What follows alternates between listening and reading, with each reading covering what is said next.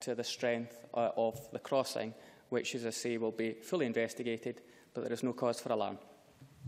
Thank you very much. That concludes topical questions, and we now move to the next item of business, which is a debate on motion number 13023 in the name of Rosanna Cunningham on Scotland's future employability services. Could I invite those members who wish to speak in this debate to please press the request to speak buttons now?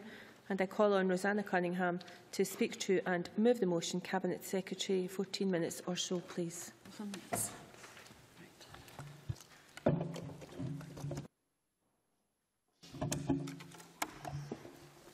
Thank you, Presiding Officer.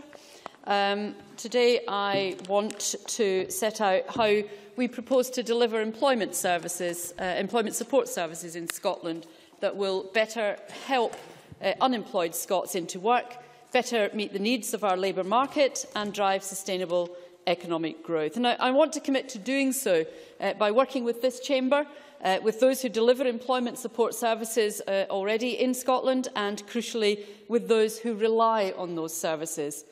Today marks the beginning of a process of engagement within this chamber and beyond, and a collaborative approach to designing and delivering Scotland's future employability services that will put the needs of the unemployed at its centre. But first I want to say a few words of context on the Smith Commission recommendations on employment support and the challenge we faced in securing full and swift devolution of the powers and resources necessary to deliver these services in Scotland.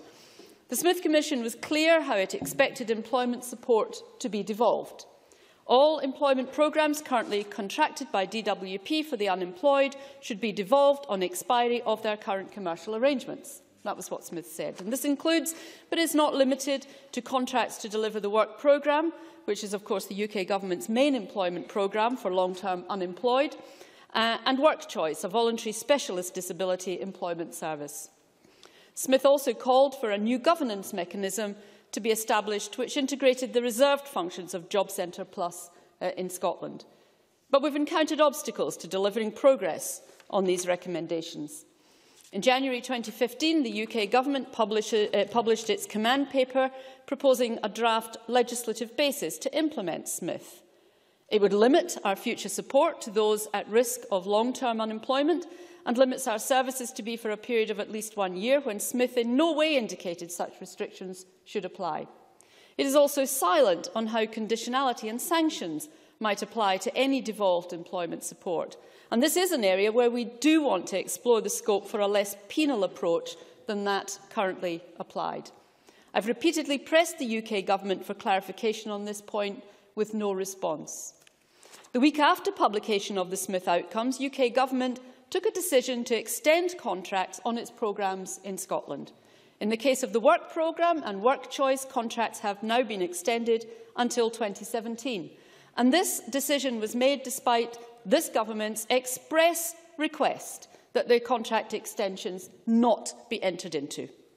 Decisions have... Yes, of course. Margaret McCulloch. Thank you. My understanding was that the Westminster Government actually signed that agreement prior to Smith coming into force. Is that correct? Minister? In the case of one of the programmes, I believe it took place, if my memory serves me correct, in October. I think it was really a bit of an example of bad faith on the part of the Westminster Government. Of course. She said quite clearly the decision... I'm grateful to her for giving way. She said the decision was taken after Smith, but I've seen correspondence between her and the DWP that makes it very clear that the actual decision was taken in August by the UK Government. Is that not correct? Minister? The contracts were extended after Smith, despite this Government's express request that that not happen. And there is no way any Conservative in this chamber can argue that that is in keeping with the spirit of Smith. Now, decisions have also been taken to extend other programmes that we believe will fall within the scope of the Smith Commission recommendations, such as, for example, mandatory work activity and specialist employment support. And we have still to see substantial progress on the fiscal framework Smith proposed. We do continue to press the UK Government on these issues because their actions are undermining Smith's recommendations and fundamentally impact on the timescales for devolution. However, the UK Government decided before the general election to proceed with those contract extensions and deferred a response on revised legal clauses we provided them until after the general election. And now these obstacles are frustrating, and the frustration is felt widely and out beyond this chamber. But I'm determined to press ahead on how employment support can be devolved effectively and in a way that best meets the needs of Scotland. Now, the work programme is a pay-by-results, outcome-based approach. Arguably, it doesn't focus enough on the quality of services people need. Neither is it effective at helping those furthest from the labour market. Typically, the contractual costs to DWP of supporting the hardest to help is a fraction of the level of support provided to those closest to the labour market. This approach simply entrenches inequality rather than removes it. As at 31st December 2014, 22.8% of eligible referrals to the work programme in Scotland have achieved a job outcome, slightly above the 19.7% of eligible referrals across Britain. Again, as at 31st December 2014, of those completing the 2-year DWP work programme across Scotland, approximately 69% were unemployed at the point of completion and returned to Job Centre Plus. That's hardly a resounding success rate. Performance of the work programme has been improving, but only for some, not for everyone, and I challenge anyone to say that 11% sustained job outcomes for those with the greatest barriers to work is acceptable. One work programme provider, not one of the Scottish ones, I must stress, was quoted in The Guardian on 28th of February as saying as follows: "It's not about supporting 100 customers. It's about getting 50 of them into a job. The other 50 are collateral damage. At the end of the day, they, UK ministers, don't care about that other 50. It's an outcome contract, not a service contract." Now, I cannot and will not accept that unemployed people are collateral damage. There are lessons to learn, both in terms of the effectiveness or otherwise of that programme, and how we can deliver an alternative and better offer in Scotland. Now, in comparison, work choice works somewhat better. Around a third of those entering work choice do enter work. It focuses on those furthest from employment, has a client-centred approach and elements of third sector provision. All characteristics I would expect to see in our future approach. But with only a little over 9,100 starts to this programme since October 2010, it is clear that many disabled people in Scotland are simply not able to access this service. So we believe there is more we can do and more that we must do. The devolution of these services gives us an opportunity to make real change. Working with a broad range of stakeholders, I propose to develop a more integrated approach to these programmes, which builds on the strengths of the current employability delivery landscape in Scotland. And this is our opportunity to develop a Scottish approach. It is our opportunity to develop employment support in partnership and in a systematic and holistic manner. It's our opportunity to develop employment support that reflects our core aims of sustainable economic growth, inclusion, fair work and social justice. And it's our opportunity to deliver an approach that can be less outcome-focused and more client-centred, have a range of provision, including local and third sector provision, focus on those furthest from employment, reflect the needs of both unemployed Scots and employers in Scotland, build on our strong local delivery and specialised support, learn from good practice elsewhere, both domestic and international, and align with other services for public service efficiency, for example, for unemployed disabled people, by linking to areas of health and social care. And our track record is good. We are targeting youth unemployment through programmes such as the Youth Employment Scotland Fund, Community Jobs Scotland, and our commitment through Opportunities for All, ensuring every 16 to 19-year-old has an offer of training or education and making a real difference to the lives of many young people in Scotland. I believe... Indeed. Gavin Brown. She mentioned the Youth Employment Scotland Fund. What percentage of those going through that programme are now in long-term employment? Minister, I can give you back the time you've taken for intervention. Sorry, beg your pardon. I can give you back the time you've taken. I can. Oh, you can? I can. Right. I will endeavour to get that figure to Gavin Brown before the end of this debate. I don't have it in front of me right now, and he may shake his head, but if it asked me before the debate, I would have been able to have the figure for him off the top of my head. I believe that through the devolution of powers to support disabled or unemployed people, we can and will achieve more for those who have not benefited from current UK government schemes. Employability is embedded across a wide range of our policies in the health, justice and equalities portfolios and beyond. With devolution, we can develop a distinctive approach to employment support in Scotland that builds on that broad approach and delivers our ambitions for fair work, social justice and sustainable economic growth. With the opportunity to focus on addressing barriers to employment for those who continue to be excluded from the labour market, and our economic growth, such as disabled people, older workers, care leavers, individuals with caring responsibilities, ethnic minority groups, service veterans, those with convictions.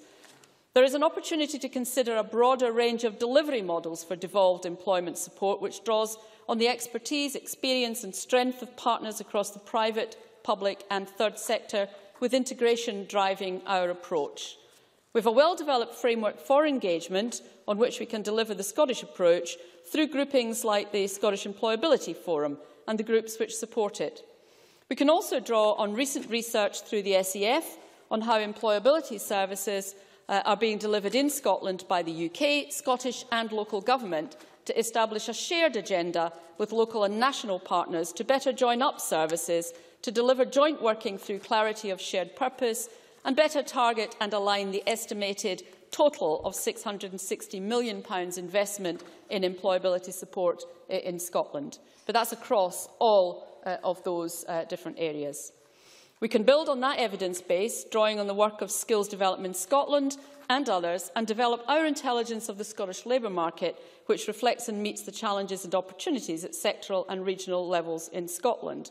So there are key principles we must share and follow that we will aim to design and deliver effective, sustainable and appropriate employment service in Scotland, which provides a seamless support to those on the journey into work, ensure a smooth transition of services so that essential support for those who need it most is available as soon as the existing contracts expire, not to simply replicate existing approaches, but to aim for an asset-based approach that compares with the best national and international practice, apply a robust, costed and evidence-based approach to our work, deliver through a consultative approach to policy development consistent with empowering of communities and individuals and shaping the public services they receive, build on our delivery strengths, including Skills Development Scotland as our national skills and training agency, and work closely with the UK Government and DWP to ensure an adequate transfer of knowledge and expertise and learn what they know and what we need to know from that. Yes. She may be going to mention it, but I just wonder if she would like to address the really serious problem in the modern apprenticeship programme in Scotland, which I will give figures in my speech, but is substantially different in terms of the application of those with disability, learning disability and other disabilities in Scotland. Minister? I wonder if she's going to mention that as part of the integration. I would have to agree there are distinct challenges in respect of disability employment in Scotland, and that will be across a variety of different sectors. We've certainly taken steps through Community Jobs Scotland to try and make sure that a slice of that money is targeted exactly on disabled employment, and the SDS are currently actively working to increase the uptake of disabled individuals on the modern apprenticeship programme. And the issue of disability is not just disabled. There are other minority groups that we have to work very hard with in terms of the modern apprenticeship programme, and there would be no point pretending that that was not the case. It is the case. Now, there are some next steps. Shortly, I intend to set out details and timescales for a public consultation during the course of this year on the development and delivery of devolved employment support. That consultation will be delivered in line with the approach I've outlined today, and also, I hope, will see the engagement and support of everyone in this chamber. Once our consultation is concluded, I will confirm the process for commissioning and implementing our new services. I will, of course, seek to bring my proposal back to this chamber for further input from members. Scotland's economic strategy, I'm coming to a conclusion, if I could just maybe finish at this point. Scotland's economic strategy makes clear that tackling inequality and delivering economic growth are mutually compatible, not mutually exclusive. Our stakeholders have already expressed clear aspirations on how devolved employment support can be delivered differently and in a way which better reflects the needs of Scotland. That includes taking advantage of the opportunity to help more people into better work. That will benefit individuals, their families, their communities, as well as benefiting our economy. It includes seizing the opportunity to develop the employability services that will help deliver a socially just, equal and prosperous Scotland. Presiding Officer, I commit today to work collaboratively while being bold and ambitious in meeting those ambitions. And in keeping with that commitment, I'm going to be generous and accept the Labour Party amendment. Much of it we agree with and indeed are already doing. The remainder will be the basis for a good discussion and, who knows, perhaps even negotiation after the 7th of May. I move the motion in my name. Many thanks. I now call on Siobhan McMahon to speak to and move Amendment 13023.1. 10 minutes or so. Thank you, Presiding Officer. I'm pleased to be taking part in the debate on future employability services in Scotland. It is timely that the Parliament is hosting a debate on employment on what is International Workers' Memorial Day. I will say more about this significant day later, as I want to begin with some remarks about the current employability model adopted by the Scottish Government and their partners. As members will know, the Strategic Skills Pipeline model is a recognised framework to support the effective delivery of employment services. This work is mainly done through the Employability Learning Network, which is coordinated by the Scottish Government's Employability team and is primarily delivered via the Employability in Scotland website. The website states that it provides a practical resource for all those involved in funding, planning and delivering employability services in Scotland. It has links to a number of useful resources, such as service guides, case studies, news items, events and workshops and policy and research. However, it seems to me that a lot of what is good about this initiative is out of reach of the most disadvantaged in our communities. This is something we have to change. Web is not always best. I understand that this website will be of great help to those organisations delivering programmes for those seeking employment opportunities, and this is to be commended. However, it should be more than a resource. The Employability Learning Network promotes prevention on its website. However, a lot of its content is about reaction. I would ask that the Government look at this aspect of the network's function in order that it reaches its full potential. The main problem with the current system, particularly the pipeline model, is that it isn't fluid, and therefore those people who may have been out of the job market the longest or who have additional support needs, including mental or physical disabilities, are often let down before they even reach stage 1. One of the key ways to start on this employability journey is self-referral. However, if you don't have the current skills to achieve this, particularly if you lack confidence as a result of being out of the job market long term, then you will find this hurdle harder to overcome. The Scottish Government's motion talks of the importance of effective and targeted employment support for individuals. I agree that this is key, and that is why I support an initiative that helps people take the first step on their employment journey. For many, especially those with a learning disability, they are eager to take their rightful place in the world of employment, but the current pipeline model is yet another barrier they face. That's why I support the Scottish Consortium for Learning Disability and the fantastic work they do developing the Project Search model. Project Search is an initiative that aims to bring a significant number of people with learning disabilities and autism into competitive employment. It does this by bringing together relevant organisations to work together effectively. At a time when many programmes are proposing pre-employment training, Project Search provides an 800-hour employer placement over an academic term, exposing the young person to a real workplace. Uniquely and key to the success of Project Search, the only positive outcome is a job. Students moving into training or further education are not counted as a success for Project Search. Currently, the employment rate within our country for those with a learning disability is 26%. But with programmes like this one I've just outlined, we can achieve a lot more. This would be part of the targeted individual support the Government have outlined in the motion, and I would be delighted if this suggestion would be taken up by the Government. The main programme that is used in Scotland for employment seems to be the Modern Apprenticeship Scheme. However, the Equality and Human Rights Commission has stated that the uptake of modern apprenticeships in Scotland is typified by significant gender segregation, with ethnic minorities and disabled people also appearing to have low levels of access to all forms of apprenticeships.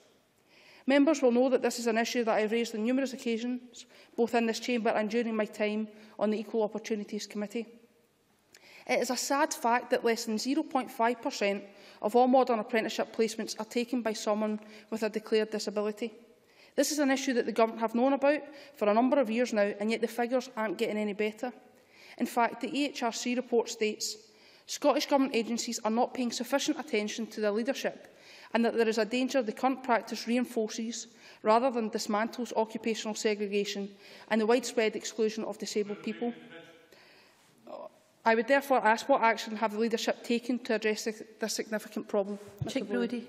Well, thank the member for taking an intervention. We should accept that the Government has committed an additional £3 million to increasing access to modern apprenticeships for minority ethnic young people, for young people with disabilities, and also by care leavers. And the EHRC welcomed this funding by saying that they were delighted that the Government had matched the ambition of the Wood Commission report on resourcing needed to ensure that everyone in Scotland gets a chance to participate in skills development. Siobhan McMahon, I will give you your time back. Thank you. Of course I welcome the money. I welcomed it at the time, and I've welcomed it in this chamber. However, the problem is that it has taken so long. I mean, I've been in this Parliament for 4 years, and I have said that in every single part of the budget, that it isn't getting any better. So the money is welcome, but we could have been doing a lot more, a lot sooner. And that's the point that I'm making just now, because it's not a huge problem to face the Government, but it's a problem that has had a significant course of action to address this. The Government cannot come to the Chamber to discuss employability services and be taken seriously if they cannot address such an inherent problem in their flagship policy. Therefore, Scottish Labour is calling for a review of all employability services currently helping disabled people find work, in order that we can best utilise the further powers we will be receiving to this Parliament in a matter of weeks. The Tory-led Government's failing work programme has seen less than 1 in 10 of those on disability benefits helped into work, and the vital support offered through the Access to Work programme has failed to reach all who could benefit. That is why Labour will work with local authorities to deliver a new specialist work support programme to replace the work programme, which has helped fewer than 1 in 10 disabled people who access it into work. As I said at the start of the debate, today is International Workers' Memorial Day. It is an atrocious fact that every year more people are killed at work than in wars. That is why this day serves to remember the dead, but fight for the living. I understand that this year's theme is removing exposure to hazardous substances in the workplace. I hope that those people who are taking part in today's commemoration activities have a productive day. My thoughts and every best wish are with them. On Friday of last week, Scottish Labour launched our Workers' Manifesto. In that document, we committed to deliver legislation on culpable homicide, which will give families of victims a genuine possibility of justice through prosecutions. We also stated, and not for the first time, our commitment to a review of the cases of convicted mine workers in the 1984-85 strike, and we committed to set up an inquiry that is transparent and public to examine the issues of blacklisting. For many in our communities, the fact that they have been blacklisted in the past is a further barrier to employment today. That is why it has to be part of any future strategy of employability services in Scotland. Work should be available for everyone, and there should be equal opportunities for all. In order to achieve social justice, our employment sector has to be open to everyone, regardless of their background, their ethnicity, sexuality, gender, religion or physical and mental abilities. Scottish Labour wants a Scotland where people earn a fair day's pay for a fair day's work. A Scotland that protects and provides for its workers. It is a fact that across the UK, average wages have fallen by £1,600 a year since 2010. That is why it is so important that we promote and utilise the living wage. Scottish Labour has stated that we will encourage employers to pay the living wage with make work pay contracts, which will see £1,000 rebate to companies who pay the living wage. We will also establish a living wage unit within the Scottish Government to promote the living wage in the private sector and extend payment of the living wage to public sector contract workers. For far too many, they go to work to provide for their families but don't get the pay they deserve. We have to address this by making sure that those in work get the pay they deserve, a pay that provides for them and their families. Although the living wage is not a silver bullet, it does provide a decent day's pay for a decent day's work. Any future contract that delivers employability services in Scotland must commit to paying the living wage. We must utilise all our procurement legislation to make this a reality. It can be done and it should be done. The time for excuses has ended on this. The STUC estimate that more than 100,000 Scots are trapped on zero-hour contracts. As it currently stands, the Conservatives would rebrand the term zero-hour contracts and the SNP government would review them. This isn't near good enough. As the Chamber knows, we would ban them. This would mean that any job secured through any employability service here in Scotland would be just that, a job. Yep. James Dornan. Thank you. Can I just clarify then, when you say that you would ban zero-hour contracts, do you also include the zero-hour contracts that are taking place in Glasgow City Council? Siobhan McMahon. Yes. Not a few hours here or there when it suits the employer, but a full-paid job that would guarantee payment each and every week. We need to utilise our people's skills and talents a lot more than we do now. As a member of the Education and Culture Committee, I have heard and read a lot of accounts with regards to the attainment gap as part of our current inquiry. It is vital that any future employment programme recognise the challenges the attainment gap is currently providing to our workforce. One aspect of addressing the current problem the employment sector is facing is to promote the Labour-led initiative of the Future Fund. This would be used for those young people not in education, employment or training to deliver the skills and tools that will help them secure meaningful employment. We all know that we need to address the problems of attainment from an early age, but for those already through their education, we believe this would help their employment prospects. Today's debate about the future of employability services is an important one. It is important for all those people relying on such services to give them the help they deserve in achieving work and in return achieve a desirable income for that work. I have outlined in my speech the challenges that employability services currently face and the challenges those seeking work equally face. We have a duty to change this. That is why future employability services in Scotland have to have enough flexibility to achieve the desired aim for all in our society, but in particular for those facing additional barriers to the employment market.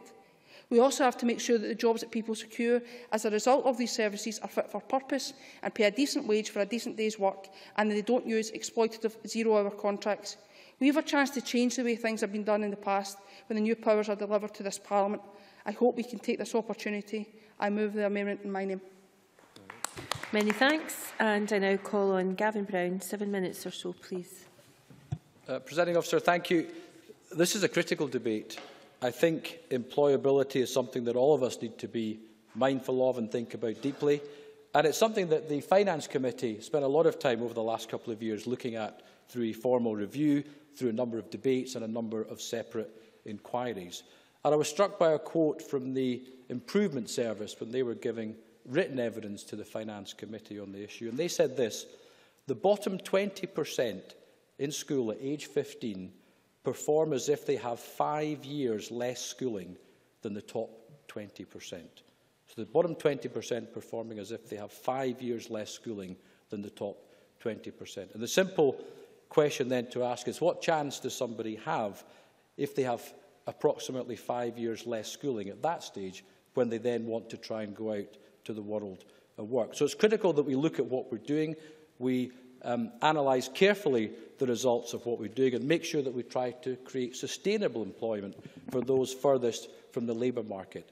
It creates the right outcomes for communities, it creates obviously the right outcomes for those involved, but if one were to look at it purely through the prism of the public finances, it also ensures that we get greater revenues and less pressure on public services. It's something that all of us ought to be thinking about and acting on over the short, medium and indeed the long term. So I want to share with the Chamber some of the conclusions of that committee report, some of the issues that I think are just as pertinent today as they were when that committee initially reported. And the first one is this, that we all need to take a longer-term focus than we currently do. This government, the UK government and many governments across Europe obviously want to make the numbers look good, and we focus on what are known as positive initial destinations, usually interpreted as 6 months. But what use is a positive initial destination if the long-term destination is just the ending of that employment after 6 months and somebody moving on to a different programme? It will take a brave government to put more of a focus on the longer term, because the results, by their very nature, won't be quite as impressive. You won't have as great figures after 6 months. But until we focus on the long term, we could be putting people through different programmes that just repeat themselves, and actually they're no better off afterwards. Secondly, Presiding Officer, the committee talked about the complexity of the landscape. I think somebody wishes to give a yeah, of course. Margaret McCulloch. You're talking about the success of programmes for people that are long-term unemployed. The New Deal programme prior to the work programme had a much higher success rate. yet the Conservative government actually did away with that and brought in the work programme. Can you tell me why that happened? Gavin Brown. I'm not sure I agree with the member. I mean, I read the National Audit Office report yesterday, which came out at the tail end of last year, which seemed to suggest that the work programme was marginally more successful than indeed the New Deal programme at the time at which the report was written, but it seemed to suggest also that the work programme was improving and was projected to improve in the coming years. So we should have to agree to disagree on that particular point. The Presiding Officer talked about the complexity of the landscape. Now, part of this, of course, is due to there being different layers of government, but even within layers of government, it was pretty obvious to those who gave evidence from the third sector and indeed the private sector that the landscape was too complex, and it would be interesting to know what progress has been made by the Scottish Government on that particular point. They set up a project known as the BASES Project, Better Alignment of Scotland's Employability Services. It would be useful in closing to hear from the Minister what progress has been made there.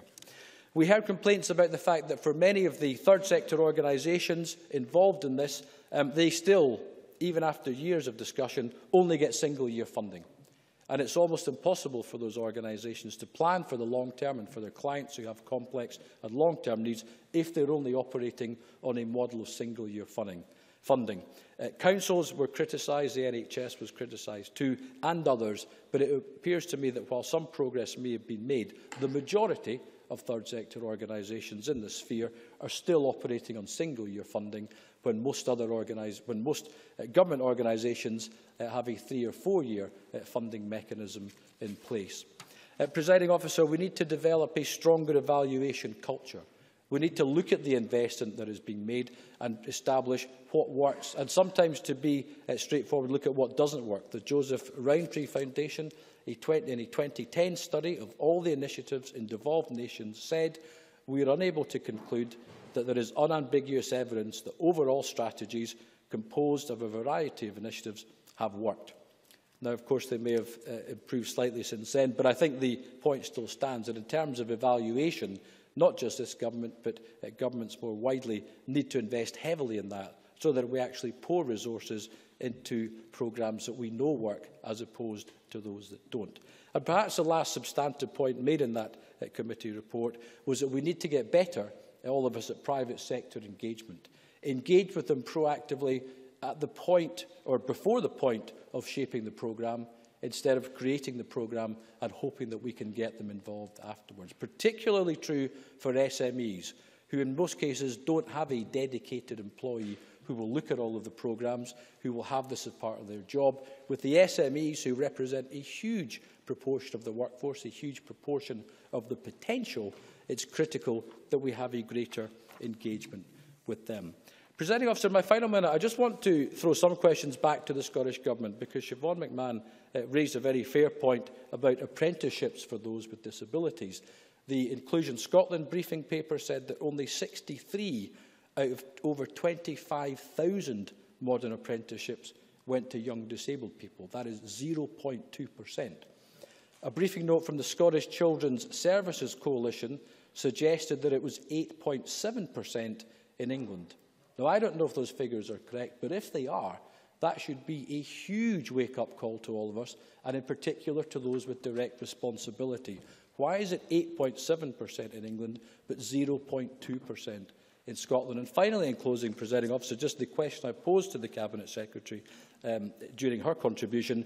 The Youth Employment Scotland Fund was heralded as a landmark development by this government in 2012. It was the flagship policy of that year's budget. They said they were going to create 10,000 jobs for young people. And the simple question I wanted to know was how many jobs have been created and what percentage of those people going through the programme are still in work. It's critical we evaluate that. I was told that I should have asked this before the debate. The problem is, the question was asked before the debate. There was a PQ last year where Tavish Scott, I think it was, asked specifically, and he was told there was going to be a review and it would be published in early 2015. Deputy Presiding Officer, I think the early 2015 excuse has probably run out. I do hope the Scottish Government can give us some clear figures, because they promised us 10,000 jobs. Let's hear what has actually happened before they start to judge the success of other governments' programmes. Better that they get their own house in order first. Thank you. Many thanks. We now turn to the open debate. Could I remind members who have perhaps intervened to check that the request to speak buttons are pressed. I can give speeches of 7 minutes to members, and I call Gordon MacDonald to be followed by Dr Richard Simpson. Thank you, Presiding Officer. The UK Government is currently responsible through the DWP for employment services in the form of the Work Programme for the Long-Term Unemployed and Work Choices for Disabled People. The contract with providers of the Work Programme is due to expire in May 2016 and Work Choice by October 2015, but despite many organisations making representation to the Smith Commission for devolution of these programmes, the UK Government extended the contracts to 2017.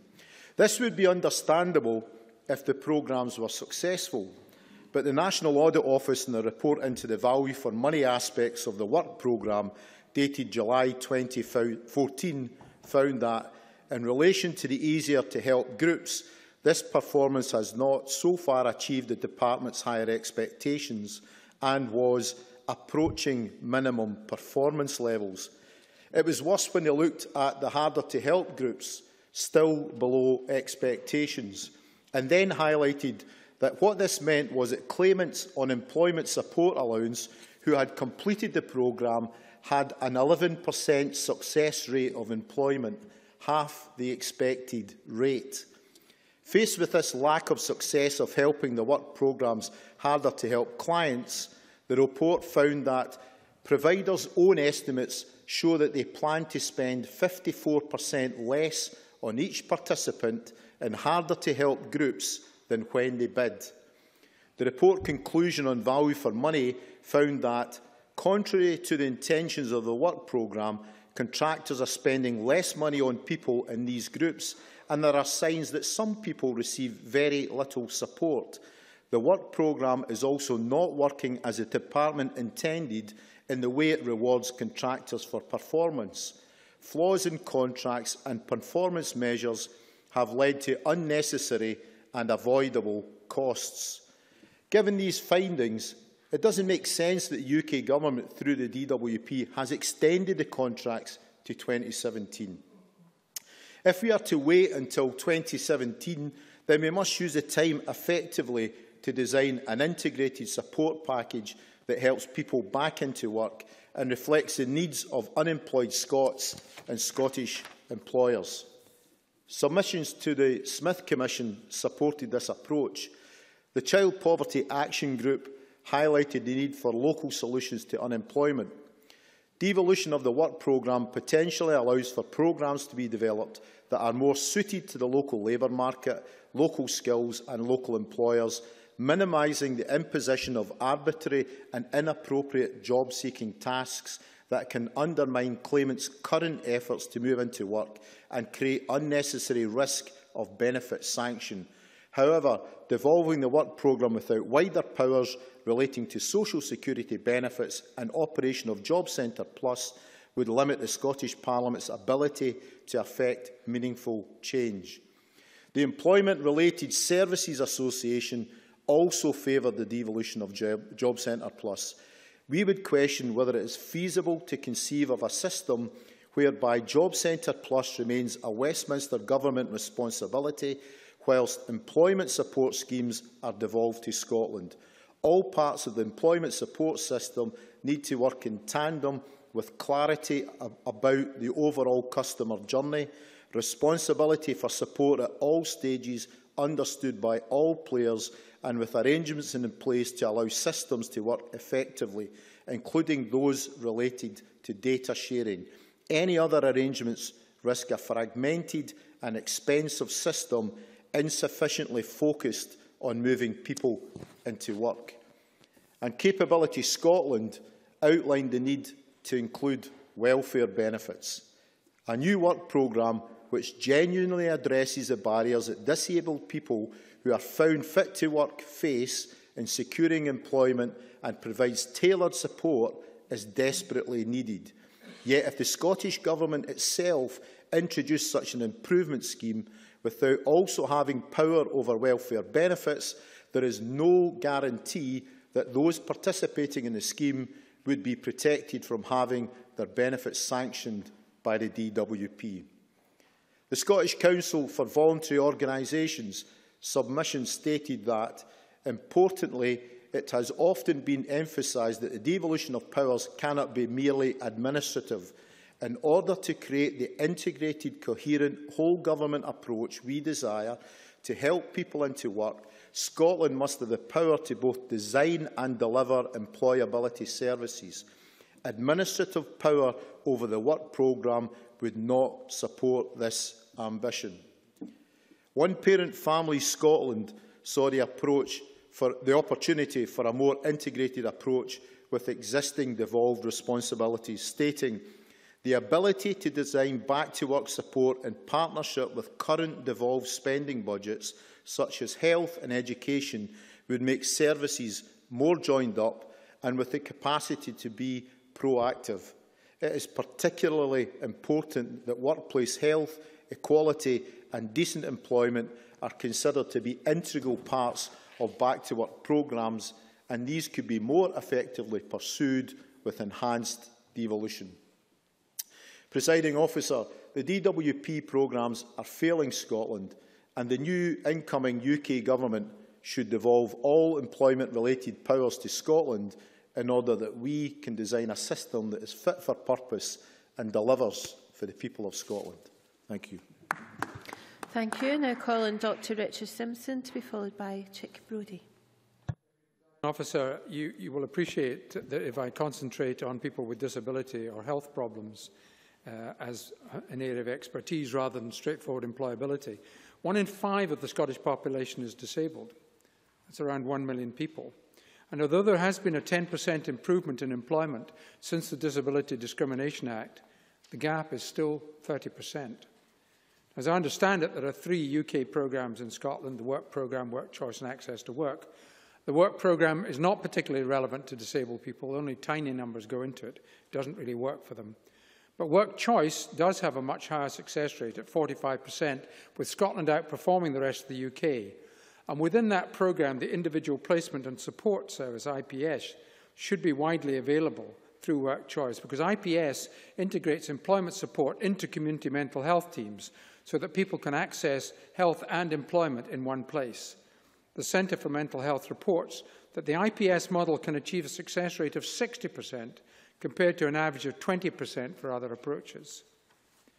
But in the last report that I read, 12 out of 59 Scottish constituencies, or around 20%, there was no one with mental health problems who found employment through the work programme, and that was compared with just 10% of England's constituencies. And one of the themes I harp on about in this Parliament is we must look at variation. So I would ask the Minister to take a close look at those areas where this is clearly not working. The third programme is Access to Work. Now, this is a call centre-based system, and some real horror stories are emerging. It can take up to 3 months to get equipment and is only available for disabled people who actually have a job offer or a start date. Disability Agenda Scotland's principles and aims are fairness, respect, equality, dignity and autonomy for those with disability, and who could disagree with that? And DAS have 10 asks, 2 of which I think are relevant to this debate today. Devolve and improve the access to work fully in parallel to the devolution of the work programme, and support people to prepare for access and stay in meaningful paid job by broadening the function of Job Centre Plus and employment programmes to include job readiness, but also to include retention. DAS has also called for a process with the work capability assessment for the employment support allowances to ensure that health and social barriers to employment are properly identified and information is shared with supported employment providers of choice. We do need a revision of the current payment by numbers system of simply getting jobs, and the Minister alluded to that, so that as a minimum, in the case of those with disability and certainly more severe disability, there are payments to agencies by the level of preparedness for employment as a staging measure. On the draft 22 clause, the Government will need to work hard and fast with stakeholders, and I welcome much of what the Minister said in creating a better system. and we will need additional funding for areas of unmet need, especially for those people with mental health problems, learning disabilities and autism spectrum disorders. We also need widening of its scope to provide an ongoing support for people at risk of falling out of the labour market. Really, it is all about equalisation of opportunity for those with disability. Peter White recently broadcast on the In Touch programme on Radio 4, which I recommend as listening to anyone who's interested in those with partial sight or blindness.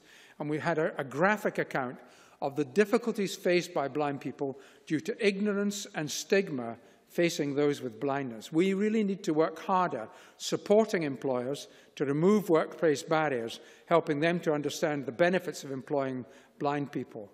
And the Alliance report, My Skills, My Strengths, My Works, shows just how much of a problem this is in the disability spectrum.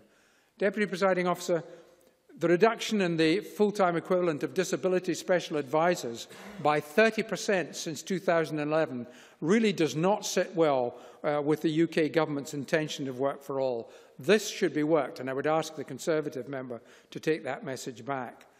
I think it's also regrettable that 1 in 4 of all sanctions are against those with disabilities, and we need more support for the Help to Work post-work programme.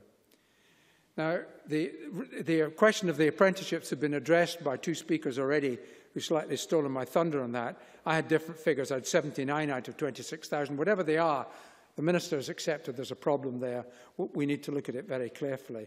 But can I ask as a start that we should collect data on the different types of disability in relation to the data, because that is not being done at the present time. So that's not a hard first step. And if we can then understand the problem and look at exactly why there's this difference between 8.6% in England and 0.2% in Scotland, we can maybe learn something from that. The other area in which I think the Scottish Government can address is the European Social Fund, which is now running out. And there are many smaller organisations who rely on ESF funding. And they're having to make staff redundant and cut provision for people with disabilities.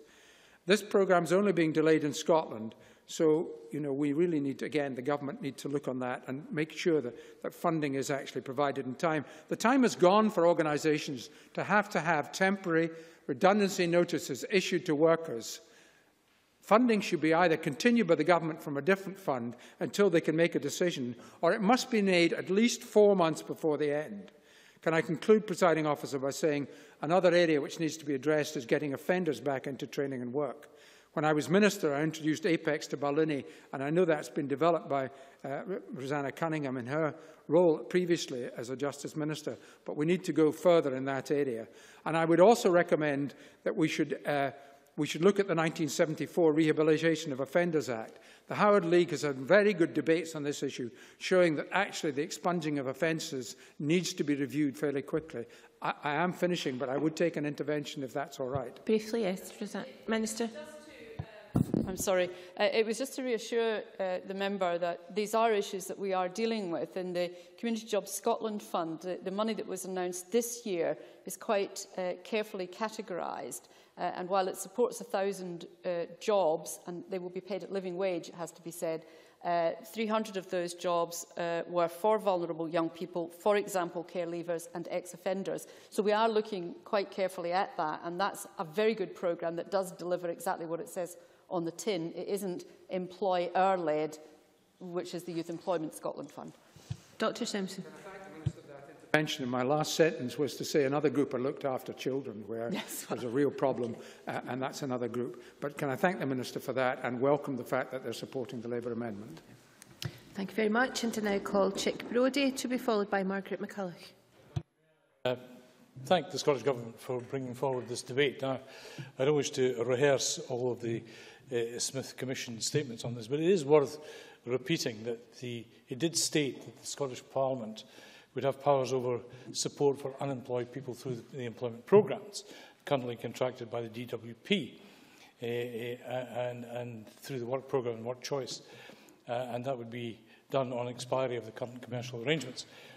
The Scottish Parliament would have the power to decide how it operated these core employment support services. Some would say that was a vow. UK ministers in the last few months of the last Parliament, however, took the conscious decision to extend the programme to 2017, despite that vow. In March 2015, as the Cabinet Secretary will know, because she was there, the Social Justice Secretary, Alec Neil, and herself met with David Mundell to discuss the issue. In their statement following the meeting, they rightly called for the devolution of powers to build a more effective, targeted and fairer employability system at the earliest opportunity to allow us to continue to build a focused, sustainable and economic growth programme. It's disappointing that despite that request, no action was taken before the dissolution of that Parliament. Indeed, no cost assessment was arrived at of existing services. Presiding Officer, to allow Scotland to deliver effective employment support, we need all job creation powers and employment alignment powers in Scotland. It makes sense if all these powers are aligned, controlled and prioritised by this Parliament in line with the economic strategy. The work programme, frankly, is a dodo. It's not alive to the employability or that economic strategy of which I mentioned, and its life extension is meaningless and indeed some might say mischievous. That government didn't even consider the Cambridge Policy Review, which was to look at the resource implications for employability provision across Scotland. Now, we have set out the economic strategy and the vision for Scotland, and there are 4 key areas. Each of the 4 priority areas of Scotland's economic strategy, investment, innovation, inclusive growth, internationalisation, have a key role to improving the Scottish labour market and therefore the economy. Investment is key in people and in young people, and includes the implementation of the recommendations of the Wood Report and providing 30,000 new modern apprenticeships across Scotland by 2020. Innovation, establishing a Fair Work Convention to draw on best practice and facilitate a joint approach with partners. Inclusive growth, the Scottish Government would continue to lead by example, advancing greater merit-based gender equality, ensuring all staff covered by Scottish Government pay policy will receive the living wage, which now is rapidly becoming the livable wage. And of course, the level of funded expansion of childcare from 475 to 600 hours per year will help those with young children participate in the labour market. Intervention on this is critical. In internationalisation, the Global Scot network of over 600 business leaders, entrepreneurs and executives across 51 countries with a connection to Scotland provides Scotland with invaluable insights and advice on doing business in particular markets and sectors. They're all initiatives that have their origins and plans in Scotland. And further to that, in supporting that, we have here the economic employability strategy, the Action for Jobs, supporting young Scots into work, Scotland's youth employment strategy, giving young people the chance to channel their talent, enthusiasm and energy, the opportunities for all, and so on, and indicates that to be successful, we should have responsibility for all those programmes. And it's not just the Scottish Government that supports the devolution of work programmes in full. Take the SCVO, for example, who responded to the decision of the UK Government to extend work programme contracts. They quote, "We are utterly appalled by the UK Government's move to extend its work programme contracts when it was agreed by the Smith Commission that it would transfer to the Scottish Parliament as soon as current contracts expired. The fact is," it goes on, "is that it's impossible to justify why such a broken and failing system would ever be continued." And still it goes on. While the work programme is expected to come with a hefty price tag of £3 to £5 billion, Community Jobs Scotland, which is delivered by the SCVO in partnership with the Scottish Government, has to date helped nearly 5,000 people into jobs at a cost of just £35 million. He went on, "All the evidence tells us that the work programme simply doesn't work. In fact, only 18% of people in the scheme actually get a job. We're completely dismayed by this delay in ridding Scotland of this exploitative punitive and underperforming programme. And so we could go on about all of the things that we have to do. But fundamentally, as in any business, as in any organisation, as in any association, alignment of a support service of employability to the end objective of economic growth, as we have in Scotland, is paramount. The strategic direction of one strategy, embracing Scottish agencies and programmes under the Scottish Employability Forum, is the only way to allow us to grow our economy, to create sustainable jobs, above all, tackle the curse of inequality. Thank you. I call Margaret McCulloch to be followed by Stuart Maxwell. Can I refer members to my register of interests? Those of us who have got a background in employability will remember a well-known line from the Peter Hawkins book, The Art of Building Windmills. To be employed is to be at risk. To be employable is to be secure. This is a simplification, but there's a kernel of truth in what Peter Hawkins was saying. A worker on a 0 hours contract can be employed, but as we know, they're not necessarily secure. A worker on a casual or a temporary contract can be employed, but they are not necessarily secure. Even workers in high-value, well-skilled jobs can find that an economic shock, a dip in investor confidence, a spike in commodity prices or a corporate restructuring can deprive them of job security. Logically, workers and job seekers who are better skilled, better experienced and most able to adapt to changing labour market conditions are best able to secure employment and continue to receive an income. Yet the labour market is complex, people are different, our needs are not the same, society is unequal and the market sometimes defies logic and breaks orthodoxies. Opportunity and job security is not just about the sum of an individual's experience, skills and human capital. It can also be about the ambitions and obligations of an employer, the effectiveness of a trade union organisation in a workplace, the way in which labour markets are regulated, the performance of the economy as a whole and the performance of different sectors of the economy within it. The purpose of any progressive government's employability strategy should not be to meet the changing needs of a growing economy, but to ensure that we bring some security and some hope to those who are most at risk, least secure and furthest from the labour market. In doing so, I want to be clear that employability schemes cannot work in isolation. We cannot ignore the gap between the kind of economy we want and the kind of economy we have. We need a more holistic approach. We have to strengthen demand in our economy and we have to ensure that our employability programmes keep pace with the wider changes in the labour market.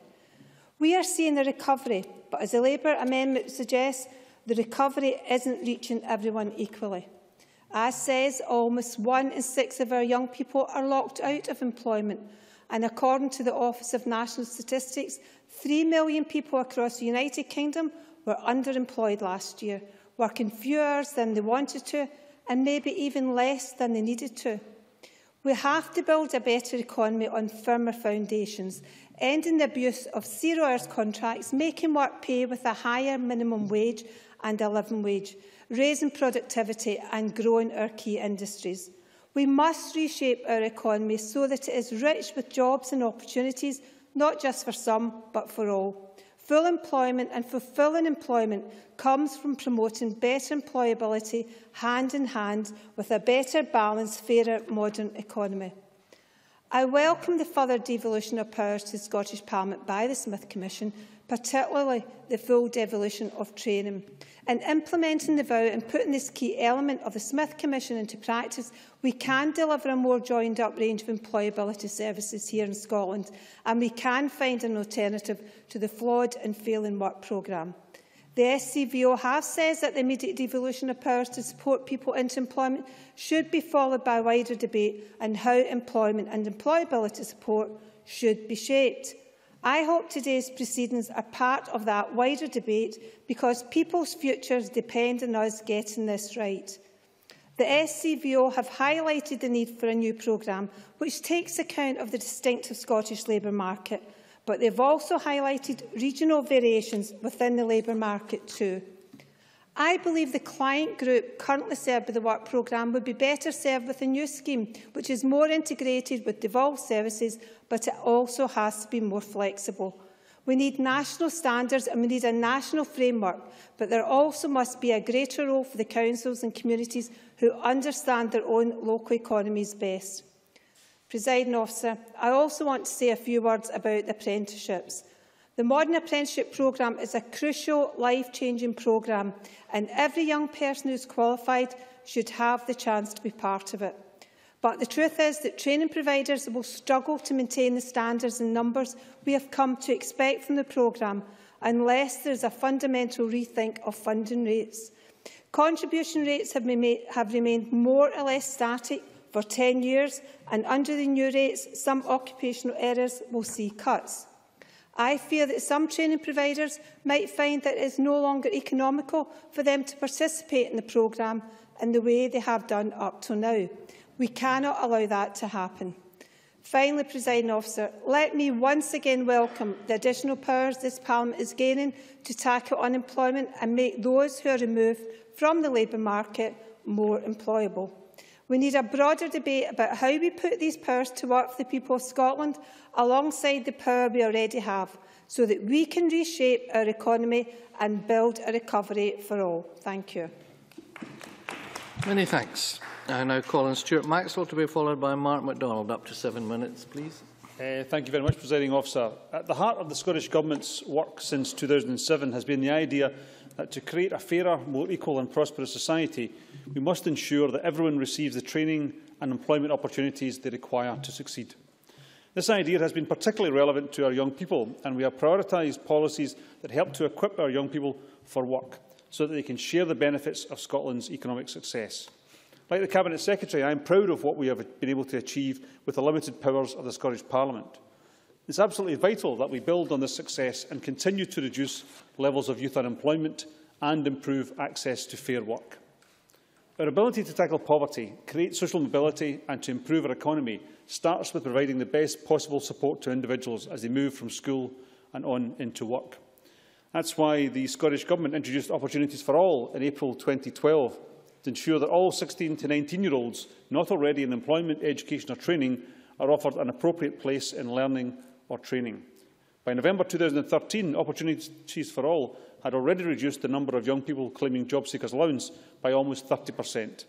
And I welcome the Scottish Government's commitment to a further reduction of 40% by 2020 that will maintain our position as one of the European Union's best performing nations in terms of youth unemployment.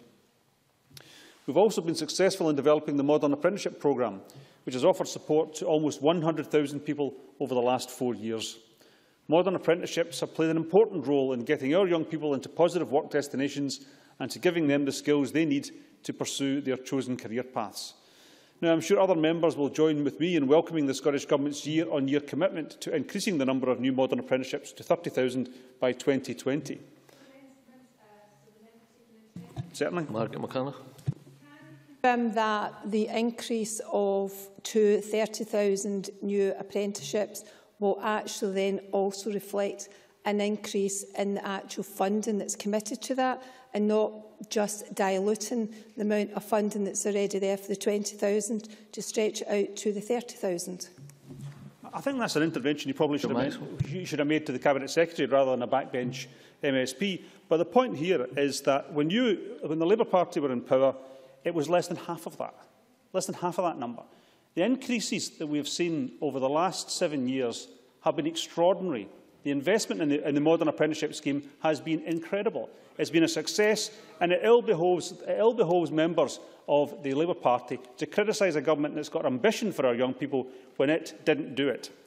These programmes are just an example of the range of actions taken by the Scottish Government to improve employment opportunities, particularly for young people.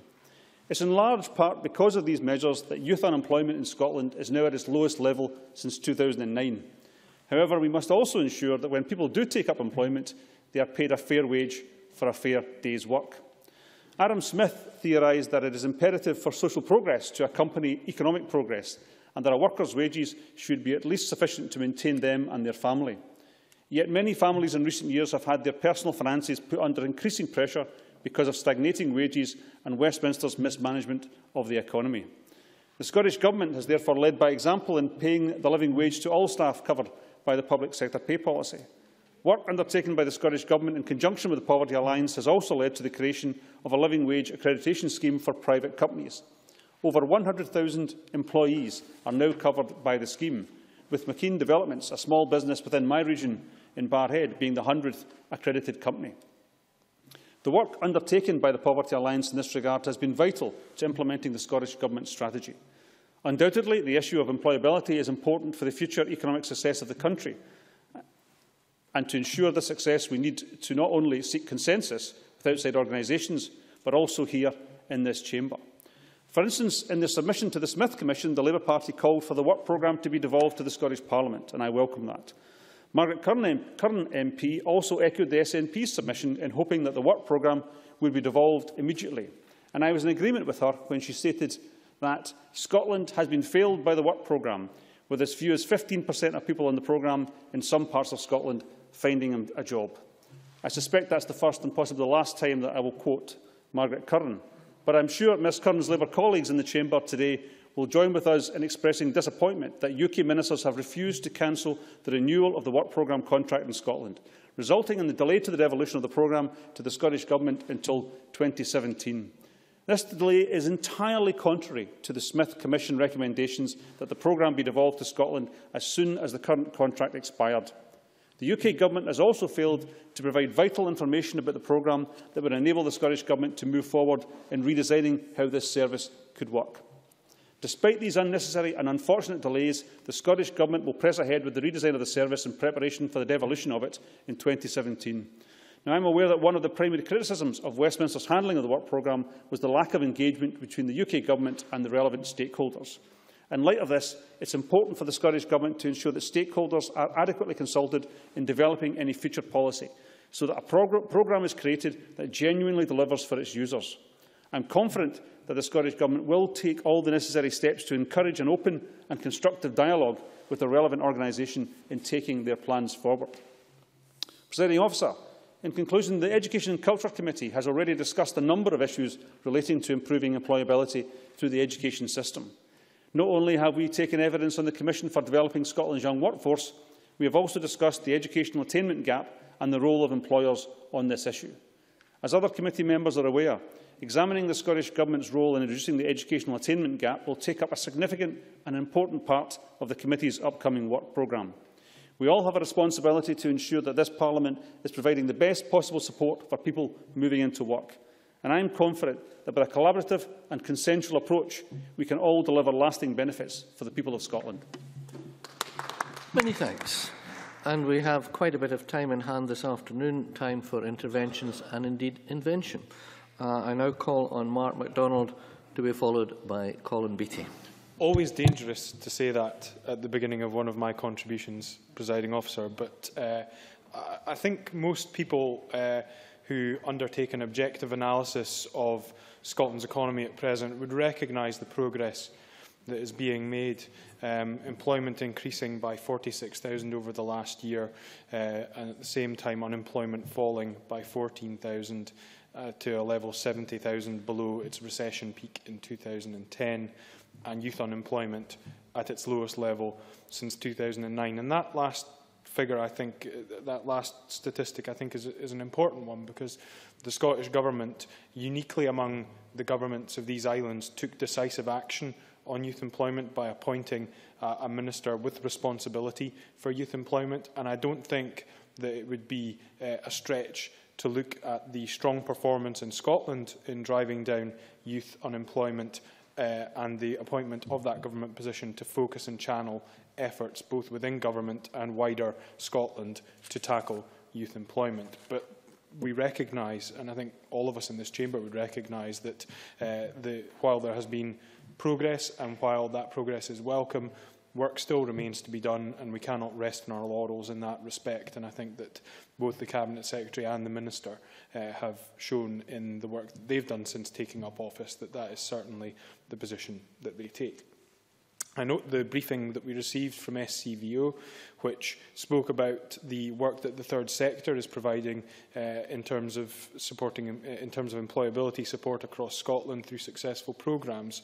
And they say that they believe the sector has the drive, the vision and the ability to create a supportive, empowering environment, supporting people making their journey back into work or into their first job. And I think that what I would like to do is explore a couple of examples, local examples from within my constituency, which I think demonstrate strong work by third sector organisations, which perhaps are an example of good practice that could be looked at as models to be looked at elsewhere within Scotland. The first, and I believe the Minister has visited them, is Station House Media Unit, or SHMU, who are based in Woodside in my constituency. SHMU offer a variety of different things, from community radio and publications through to their what's called SHMU Train, which sounds like an innovative transportation method, but is actually their programme of delivering training and employability services to young people within hard-to-reach communities. And they do that via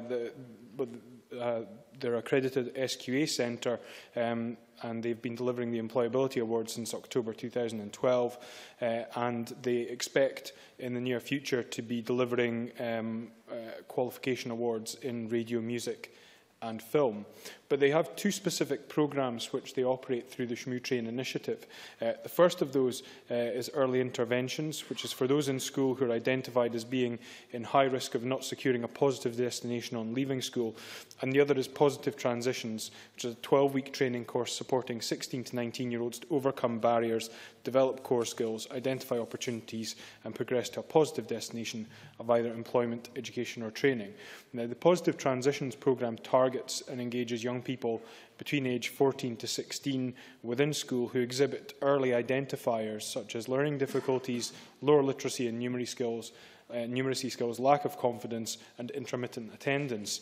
They engage these young people and encourage their re-engagement by providing motivating and appealing opportunities to build on their interests and challenge themselves, because many of those individuals who would be struggling at that stage are perhaps those who do not demonstrate either a desire or an aptitude for some of the more academic subjects within the curriculum, and the work that SHMU does channels the interests of those individuals to ensure that they can fulfil their potential.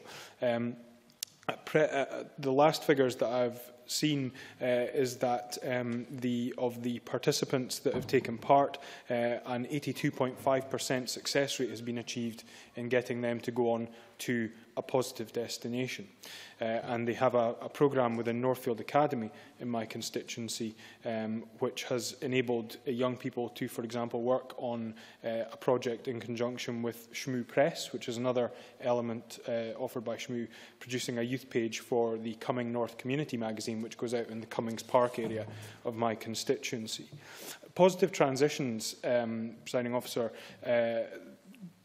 participants take part in weekly employability sessions, working on CV writing, interview presentation and job search skills. The course encourages them to focus on issues such as attendance and timekeeping, confidence, communication skills, personal presentation, appropriate language and behaviour are all monitored and addressed during that course. And the aim is to have young people job ready so that they can sustain employment, not just gain but sustain employment within the labour market following completion of the course. And the success rate over the period 2009-12 that I have figures for was a success rate of 72.5%. And having met with a number of the individuals at graduation during the Positive Transitions programme, I'm always struck by the difference when you see the videos that they recorded at the beginning of the process and the young people who are there graduating from the process at the end.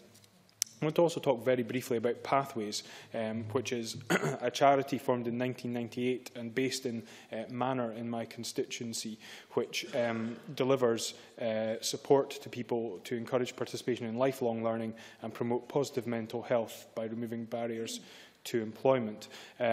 Since they began, they've helped over 1,100 people find work, supported 700 people through counselling and provided adult learning classes to over 1,000 people.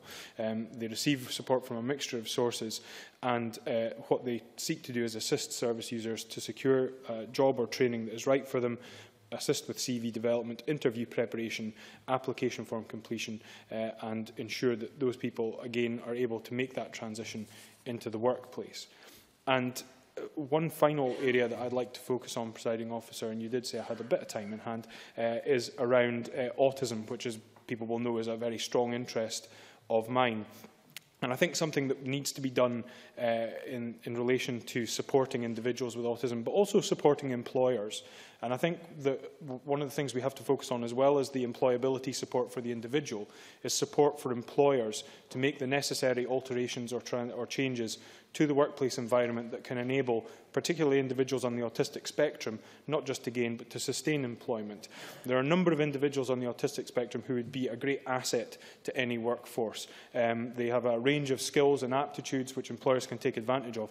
And also one of the things which can be looked at is that often jobs which could be considered to be boring or repetitive to many people and can often be very difficult to fill and to keep filled can be jobs which individuals on the autistic spectrum can fill and actually enjoy partaking of.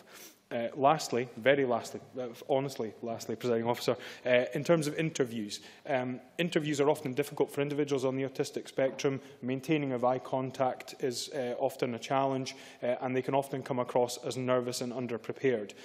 Support for those individuals needs to be put in place, but also support for employers so they recognise the difficulties that may be faced. And for example, one thing which I've seen recently at the Young Scotland's Got Talent event was the My Video CV app, which had been created through Values into Action Scotland, which allows individuals to record a CV, which offers the opportunity for the employer to see that individual and understand their skills. These are things which I think we should be promoting more widely and would be of great benefit. Thanks so much. And I now call on Colin Beattie to be followed by Elaine Murray. Presiding Officer, employability in Scotland, much as in any country, is a crucial indicator of the strength of the economy and is also one of the key components in eradicating poverty and ensuring quality throughout our society. We know that unemployment in young people can have tremendously damaging long-term effects. From a financial perspective, someone who is unemployed at a young age is more likely to suffer low wages and further unemployment in their career. And this is not to speak of personal issues that are likely to arise, including poorer health, lower job satisfaction and greater susceptibility to depression. When combined, these negative effects are liable to make it very difficult for someone to find sustainable employment. The Scottish Government's youth employment strategy is quite clearly a range of practicable, focused and sensible measures that will provide the necessary steps for Scotland's young people to join the employment market. The global financial crisis in 2008 set employment opportunities back drastically, but the Government's response is bearing fruit. As the Cabinet Secretary set out in the document entitled Developing the Young Workforce, Scotland's Youth Employment Strategy, the ambition is to improve youth employment levels from beyond where they were before 2008 and to reduce 2014 levels of youth unemployment by 40% in the next 6 years. And this can be done through a range of steps. The report by the Commission for Developing Scotland's Young Workforce concluded that we need to fundamentally examine how a range of learning that leads to a wide variety of jobs can be provided, promoted and valued. At the most basic level, employment opportunities have to begin with an educational experience that is vocationally relevant and focused. In order to achieve this, we must seek the input of employers and councils alike. When we examine the situation, we can see that some of the groups in our society clearly suffer from a greater lack of employment opportunities than others. 4 out of every 10 young people who attain qualifications at SEQF level 3 or below become unemployed upon leaving school. Young people from our minority communities comprise only 2% of all modern apprenticeship entrants, despite these communities representing 6% of all young people. By the time young people with a declared or assessed disability reach the age of 26, they are 4 times as likely to be unemployed as their non-disabled peers. 1 in 3 looked-after children will be unemployed 9 months after leaving school. We really must look after them better. It is obvious that the Scottish Government's work policy needs to ensure parity for all to end this inequality, and if we engage with councils and employers, we can find the means. The Government's work with employers is already beginning to pay dividends. Many employers are now encouraged to work towards the Investors in Young People Award, following its recent launch. Rob Woodward, the Chief Executive of ITV, is chairing the National Invest in Young People Group, which has been tasked with the implementation of regional Invest in Young People groups. Now, these local groups will create a bridge between employers and education, supporting employers and employing young people, while providing a resource for teachers and practitioners. The first regional Invest in Young People group was launched in Glasgow in February and includes representatives from Scottish Water, NHS Greater Glasgow and the Clyde and Weir Group. And I look forward to seeing this initiative spread through the rest of the country, and in particular my constituency of Midlothian North and Musselburgh.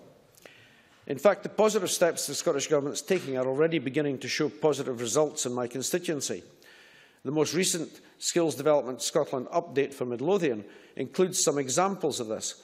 And looking at some of the statistics taken from April to September 2014, in Midlothian, SDS funded 223 modern apprenticeship starts, while there were 625 modern apprentices in training. SDS provided over 3,100 career information and guidance engagements to over 1,600 people in this period, and also funded 128 people through the Employability Fund, helping to support their pathway into work. And the figures for East Lothian are no less impressive. Over the same period, 240 modern apprenticeship starts were funded, resulting in 639 modern apprentices in training. Almost 3,000 career information and guidance engagements were provided to over 1,700 people, and SDS funded 120 people through the Employability Fund over these months. Of course, this is just a snapshot of where we are at present. There's much more work to be done if we are to hit our target of reducing youth unemployment by 40% by 2021. The Government's roadmap clearly lays out the steps which will be taken in the coming years to reach this ambitious but achievable target. For young people, we will be taking the approach of ensuring they have as much information as possible about the opportunities provided by the Developing the Young Workforce programme. And this approach will ensure that Scotland's young people are aware of the possibilities available to them going forward from school, and thus they can maximise their potential. By the second year of the programme, it's expected there will be more opportunities in place for young people to undertake learning that connects directly to employment by means such as school-college partnerships, and by the third year, more schools will be developing a broader range of qualifications in partnership with colleges and other providers, and there will be more partnerships between employers and schools to inform curriculum design and delivery, and to provide work-related learning experiences. By the seventh year of the programme, we should see enhanced employer satisfaction, more young people completing vocational qualifications and achieving qualifications at a higher level, and ultimately more young people across Scotland progressing from secondary schools to college, training, university and employment. We will also work with employers to expand work-based learning via the Modern Apprenticeship Scheme. And such apprenticeships are one of the most fundamental ways of providing work-based skills, experience and a qualification while in employment. By year 7 of the programme, there will be at least 30,000 new modern apprenticeship starts each year, while the Invest in Young People's groups will be firmly established, resulting in significantly increased levels of sustained employment among young people. In conclusion, the Scottish Government has a clear commitment to fairness, equality and social justice, and we can help achieve this by working with employers, local authorities and the education sector to give the next generation the tools they need to get a head start on their working lives, by ensuring that no one is left out. For example, by the introduction of this year's Equalities Pilot Action that creates new opportunities for those from currently underrepresented groups, or next year's publication of the Scottish Funding Council's plan to reduce gender imbalances on courses, and the necessary steps are being taken to safeguard the futures of all Scotland's young people. Thank you. Thanks very much. I now call on Dr Elaine Murray to be followed by Nigel Dawn.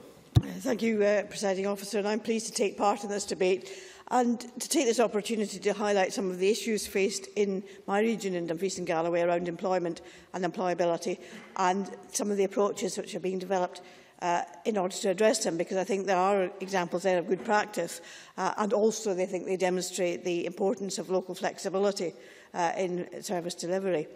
In advance of developing its new economic strategy, Dumfries and Galloway Council commissioned the Crichton Institute, a collaborative venture between the Crichton campus, academic institutions and their wider partners in the business, local government, health and voluntary sectors, to carry out a baseline study of the local economy. Now, the findings of this research were not a great surprise to those of us who live in the region, but they are worth repeating, as I think they indicate the scale of the issues our region faces in both growing the economy and in tackling unemployment and underemployment, which is a problem in the region too.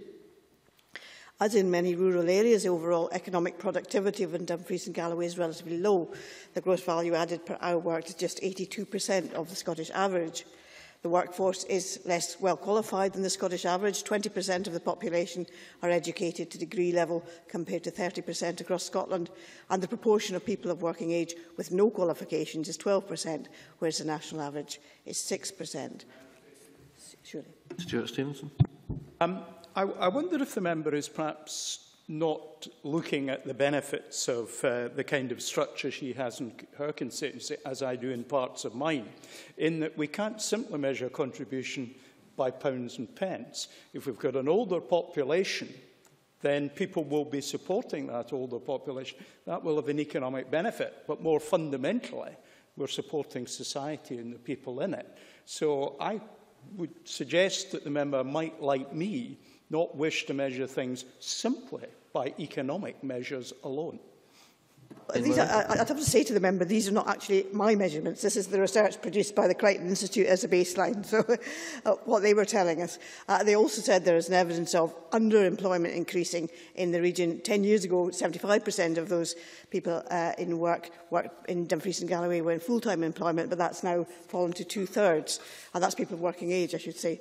On top of that, Dumfries and Galloway has the lowest wage economy in Scotland. Average earnings are 15% lower than the Scottish average, with average weekly earnings now at £342 per week. Now, that's a particular challenge in a rural area because of the higher costs of transport and other services. The Centre for Research and Social Policy found that a family with 2 children living in a small town in South Scotland actually require an income 25% higher than they would in a comparable urban area to enjoy the same standard of living. And added to that, youth unemployment in Dumfries and Galloway is consistently above the Scottish and UK averages. So all these factors add up to a significant challenge to develop a more resilient, diverse, inclusive and better connected local economy to provide better paid, higher skilled full-time employment, and to increase the skills level of the local workforce so that they can benefit from economic growth in the region. Tackling low pay also has to be a priority, whether arising from zero-hour contracts or from poor rates of pay. Several initiatives are being developed to address these issues. £3.5 million over the next 5 years, a combination of the Council funding and European grants, will fund the Council's Economic Inclusion programme, the centre of which will be a youth guarantee for Dumfries and Galloway. This will guarantee every young person leaving school or becoming unemployed a place in employment, continued education, an apprenticeship or traineeship within 4 months of leaving education or employment. The Young Entrepreneurs Scheme, which helps young people set up businesses, is to be expanded to include a programme of aftercare to help those businesses survive and grow. Dumfries and Galloway Total Access Point, known by the acronym TAP, is to be expanded to support more local businesses. TAP is a partnership between Dumfries and Galloway Council, the Department of Work and Pensions, Skills Development Scotland and the local colleges, which provides a single point of contact to support the recruitment needs of local businesses. It was developed after listening to the needs of businesses, particularly small and micro businesses, as 90% of the almost 6,000 businesses in the region have a workforce of 10 or fewer. The Local Employability Partnership, also involving the Council, the local colleges, the third sector, Skills Development Scotland, the Prince's Trust and Job Centre Plus, provides a range of employability services across the region. This support includes one-to-one support to assist people wanting to get back into work or training.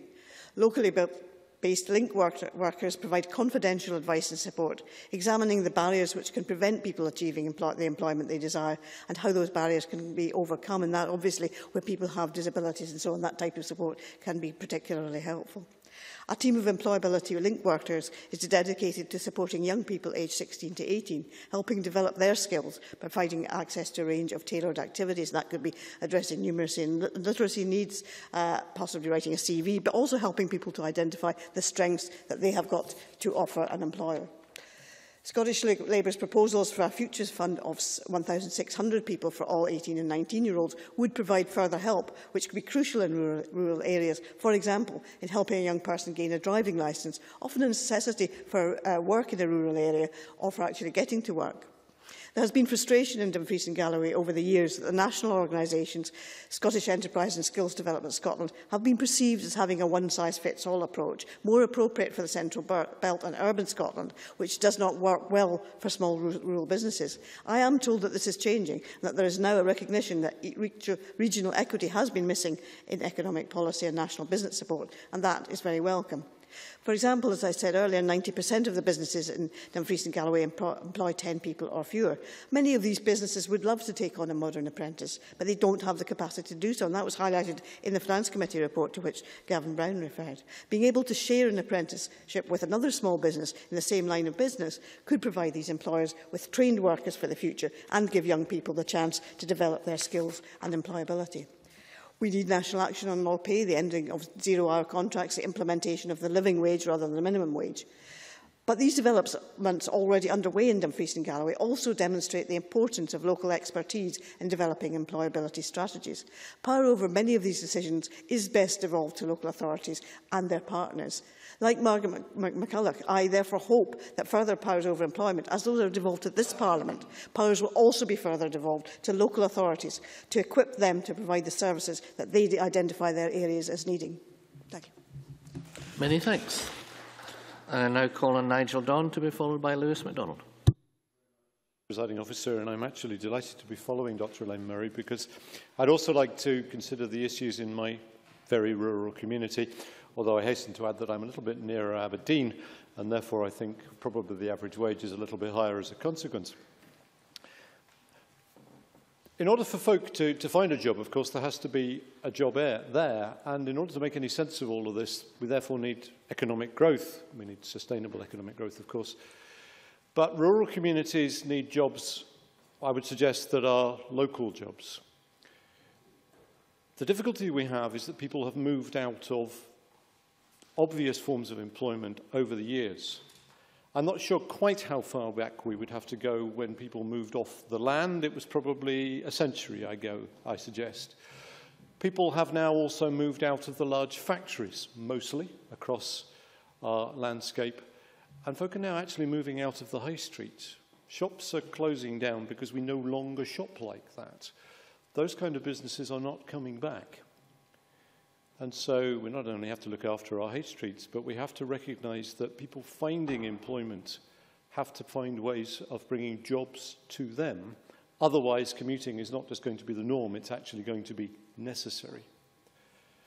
Now, if you've got to move or a job has got to come to you, then you are at a disadvantage if you have children, if you have disabilities, or you're unskilled. And none of that is remotely remarkable, and it's all been talked about before. But I think the point I'd like to make is that unless we address education and skills, then employability services are not going to take us very far. We actually have to have more people who are more employable in order to create the economic growth which is necessary, and which is the solution to the employability problem itself. I'd also briefly just make the point that mental health issues, and they have been discussed already, are hugely important in this. I'm not sure how many colleagues have actually been made redundant or been unemployed for a while. I do have that T-shirt. Actually, being unemployed is a mental health issue, regardless of the opportunities that you actually face. So, picking up on what Gavin Brown, I think, very helpfully introduced us to earlier, education is a key. Long-term thinking is necessary for governments across every realm. And we do have to get through this single-year funding for services. It does no use to anybody. We do need long-term evaluation of what's going on, and this does give me an opportunity just to say to governments, again, longitudinal studies really do provide long-term data which gives you some clues as to what's going on, otherwise you are guessing. I was grateful to Richard Simpson for his comments about equalisation of opportunity, because of course an employer is instinctively and quite automatically going to go for the employee who provides the greatest flexibility. which means they are automatically looking for the flip side of any disability, because that reduces flexibility. You don't have to be unkind or ungracious about that. It's just, if there's a choice, you're going to go where flexibility allows you to go. The issue of disabled folk getting into apprenticeships has already been well aired. I'm glad that's the case. That really does need to be explored. But I'd like to go a little bit beyond that, Presiding Officer, because those who might be going to get apprenticeships are actually quite close to employment. And my concern really is those who within my communities who are not close to employment, because I think those are the folk we need to worry about. A brief thought, though, on the way about the living wage. I do not understand why we have a difficulty in recognising living wage is actually an economic necessity. How on earth can we justify people being in work in poverty? I mean, just to say it makes a point that something's wrong somewhere. And we then have a position where governments, whatever level, are actually subsidising bad employers. I'm sorry, guys, that's just got to be wrong. And I just wonder when we will actually collectively get our minds around it. They really must deal with that. And if the UK government thinks that the living wage is too high for its minimum wage, the UK government just needs to understand it's wrong. Now, looking at programmes getting folk into work, I'd like to suggest that arguably that is merely a state-sponsored recruitment service. Because if all those employment services do is to put people into jobs which already exist, then actually those folk could have found those jobs anyway. We're merely facilitating it. The added value of an employment service, I'd like to suggest, Presiding Officer, is ensuring that folk who are close to being able to get those jobs are upskilled in whatever sense we have to take the word, in such a way that the economic expansion can take place via new jobs. And if we keep our eye on that, I think there's a much better chance that we'll provide the right kind of services. I think Margaret McCulloch made some very interesting points about that. So what we need is a holistic approach which looks at the individual and says, why is this person not able to get a job, and how do we improve their employability in such a way that jobs will be able to be created around them and they will be able to do them, rather than merely displacing somebody else who might otherwise do that job. I'd like to return, therefore, to the issue of mental health. I made the point earlier, I know fine well from my own experience, that simply being unemployed creates a mental health issue. If being unemployed leaves you in a position where you don't think you will be employable, that gives you a bigger mental health problem. That is itself a barrier to doing the things that you should do, to change your skills, to look for jobs and to widen yourself to the opportunities that there might be. I'm picking up here on experience, of course, from constituents. Constituents who find themselves going well, in fact, often going to the CAB as well as ourselves, but who've gone to the job centre to be told they should apply for this, that and the other job, because if they don't apply for them, they won't get their job seekers allowance. They're applying for jobs that they're never going to take, they're never going to get, ones that may be a significant distance away. A lady in Montrose who was told that she should be looking for a job in Perth. Now, if you happen to be able to walk to the station at both ends, then that's merely an hour's journey and £16.70 a day. If you've got any kind of transport problem at either end, that's probably very difficult unless you're seeking a relatively highly paid job, which by definition the person probably isn't. There are all sorts of barriers simply due to transport, due to family requirements, and due to, say, to mental health issues, which folk in rural communities find much more difficult to work their way around than they do in urban areas. So let me conclude there, Presiding Officer, making a special plea that whatever it is we do, we bear in mind that the city opportunity is very much easier for folk than the opportunity in rural communities. And we must address that through the systems that we set in place. Thank you. Thank you very much. I now call on Lewis MacDonald to be followed by Richard Lyle. Thank you very much. The Government's motion today talks of effective and targeted employment support for individuals, their families and communities, and of the importance of collaboration and engagement in making that happen. Siobhan McMahon and others have spelled out a number of specific actions that are required to support those furthest from the labour market, and the importance of making work pay and promoting safety at work. and I am glad that the Government has accepted Labour's amendment along those lines. But if employment support is to deliver for individuals and their communities, that must also include people already in work who are faced with the prospect of losing their jobs. Sadly, there are all too many people in Scotland today who are in that position.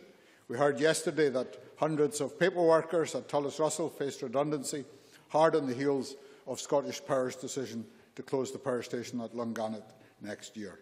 Both these closures will have a major impact on their local communities in the next few months, and both will require urgent action by all levels of government working together. The biggest test of the Scottish Government's approach this year, however, will be in the oil industry in the North East. Nowhere is there a more pressing example of the need for government action to help workers to continue to have the opportunity to work. Today's Aberdeen Evening Express reports nearly 400 further jobs at risk at Petrofac, Wood Group and AMEC. And these are only the latest in a long list of company announcements of job losses in the sector in the last few months. Thousands of jobs have already gone as major employers have shed either contractors or directly employed staff in response to a low oil price wiping out the short-term profitability of most of the North Sea. Many more jobs have gone from companies in the supply chain, and many thousands more remain at risk. The question in relation to today's debate is whether the Scottish Government and its agencies are indeed providing the targeted employment support which people need, and whether the right levels of collaboration and engagement are being achieved to make that happen. We on this side called for urgent responses from both the Scottish and UK governments as the oil price began its dramatic fall at the end of last year. We argued for a resilience fund to allow local councils to support supply chain companies in the face of sudden economic shocks, and Aberdeen City Council hosted a summit to address the oil jobs crisis. The Scottish Government supported that summit, although it didn't support the Resilience Fund, and it announced that it would set up an Energy Jobs Task Force with Lena Wilson of Scottish Enterprise in the chair. That was welcome, and so too was the PACE initiative which followed and which organised a jobs fair for oil industry workers at Pittodrie 5 weeks ago. That oil jobs fair attracted some 850 people, reflecting the sheer scale of job losses and insecurity in the sector. And the PACE approach of cross-agency working is the right starting place. It reflects an approach of collaboration and engagement, but it is not enough on its own. Government's approach to the oil jobs crisis has to be not just about supporting those who have lost their jobs, it also has to be how to limit the number of redundancies in the first place. So it is good that the Energy Jobs Task Force has also begun to address some of the other issues that affect security of employment in the sector. Just as Nigel Donn said that you need sustainable economic growth to achieve employability, so you need sustainable employment policies in order to maintain jobs that already exist. The issue, I think, is how far the good intentions expressed by government and its partners are reflected in the actions which follow. The minutes of the March meeting of the Energy Jobs Task Force were published earlier today. They show, for example, an oil industry employer making the case for increased trade union representation. And he was right, trade unions are indeed best placed to reflect the actual experience and concerns of workers faced with the risk of redundancy. And I'm glad that Unite, the RMT and the STUC are all involved in the Energy Jobs Task Force. But we have seen decisions and proposals from major employers and from the Offshore Contractors Association to change the terms and conditions of workers offshore in ways which could damage confidence in the industry among some of its most experienced employees. If these proposals go through, many offshore workers who currently work 2 weeks on with 3 weeks off will be faced with a change to 3 on and 3 off without the agreement of their trade unions. And that could well have the result that many older, more experienced workers decide it's no longer worth their while to continue working offshore. That potential loss of experience and expertise could prove difficult to replace. A very pertinent issue for those of us concerned with employability, particularly in this case in relation to older workers. The Energy Jobs Task Force adopted a new objective last month to encourage and influence flexible approaches to employment that limit job losses and avoid losing skills and talent vital in the medium term. That is very welcome. It could mean, for example, offering experienced workers more choices over their working hours, securing their continuing employment and the opportunity for younger workers to continue to benefit from their experience. That is the approach that we require in employability policy going forward, a flexible approach to the workforce that makes jobs available to more people than would otherwise be the case. But the reality in the offshore sector is quite different. Longer shifts offshore, fewer colleagues working, will make life harder for older workers and put the skills and talent required for the future more at risk. So the test for employers and for the Scottish Government and its agencies is to turn the right words about employability and future jobs into the right actions. If government and employers practice what they preach, they can make a real difference to prospects of employment for people young and old, not just in the energy industry today, but right across the economy in the future. Many thanks. I now call on Richard Lyle to be followed by Stuart Stevens. Thank you, Presiding Officer. As a member of the Economy, Energy and Tourism Committee, I hope my remarks in this chamber this afternoon will look at this debate from a different angle and widen the scope of discussion, possibly. I believe that it is important from the outset to remember that while employment services are still a reserved issue, this SNP Scottish Government is taking a number of steps with the powers of devolution that it has to develop an approach to employment support that delivers our ambitions for fair work, social justice and sustainable economic growth. Indeed, in Scotland's economy strategy, investment, innovation, inclusive growth and internalisation have a key role to play in the improvement of the Scottish labour market. In particular, I would like to focus on the aspect of investment, as the key actions within the strategy are to implement the recommendations of the Commission for Developing Scotland's Young Workforce, a pioneering piece of work commissioned by this Government that I believe, truly deliver a better future for Scotland's young people. And in addition, as part of the youth employment strategy, this Government has increased the number of modern apprentices delivered to 25,000, and the Government plans to increase this to 30,000 by the year 2020. That's the difference between this Government and Labour. We deliver for Scotland's young people from our policy on opportunities for all, which is an explicit commitment to an offer of a place in learning or training to every 16, 19-year-old who is not currently in employment, education or training. We are the only Government in the UK to have a dedicated Youth Employment Minister who is working towards our goal of cutting youth unemployment by 40% by the year 2021, and of course exceeding our manifesto commitment to maintain 116,000 full-time equivalent college places and providing the best student support in the UK. That indeed in stark contrast to half-hearted commitments by the Scottish Labour Party, who claim in this motion to bring an end to insecure employment with a ban on exploitative zero-hour contracts. If that's not an example of hypocrisy, Presiding Officer, I don't know what is. No, I won't.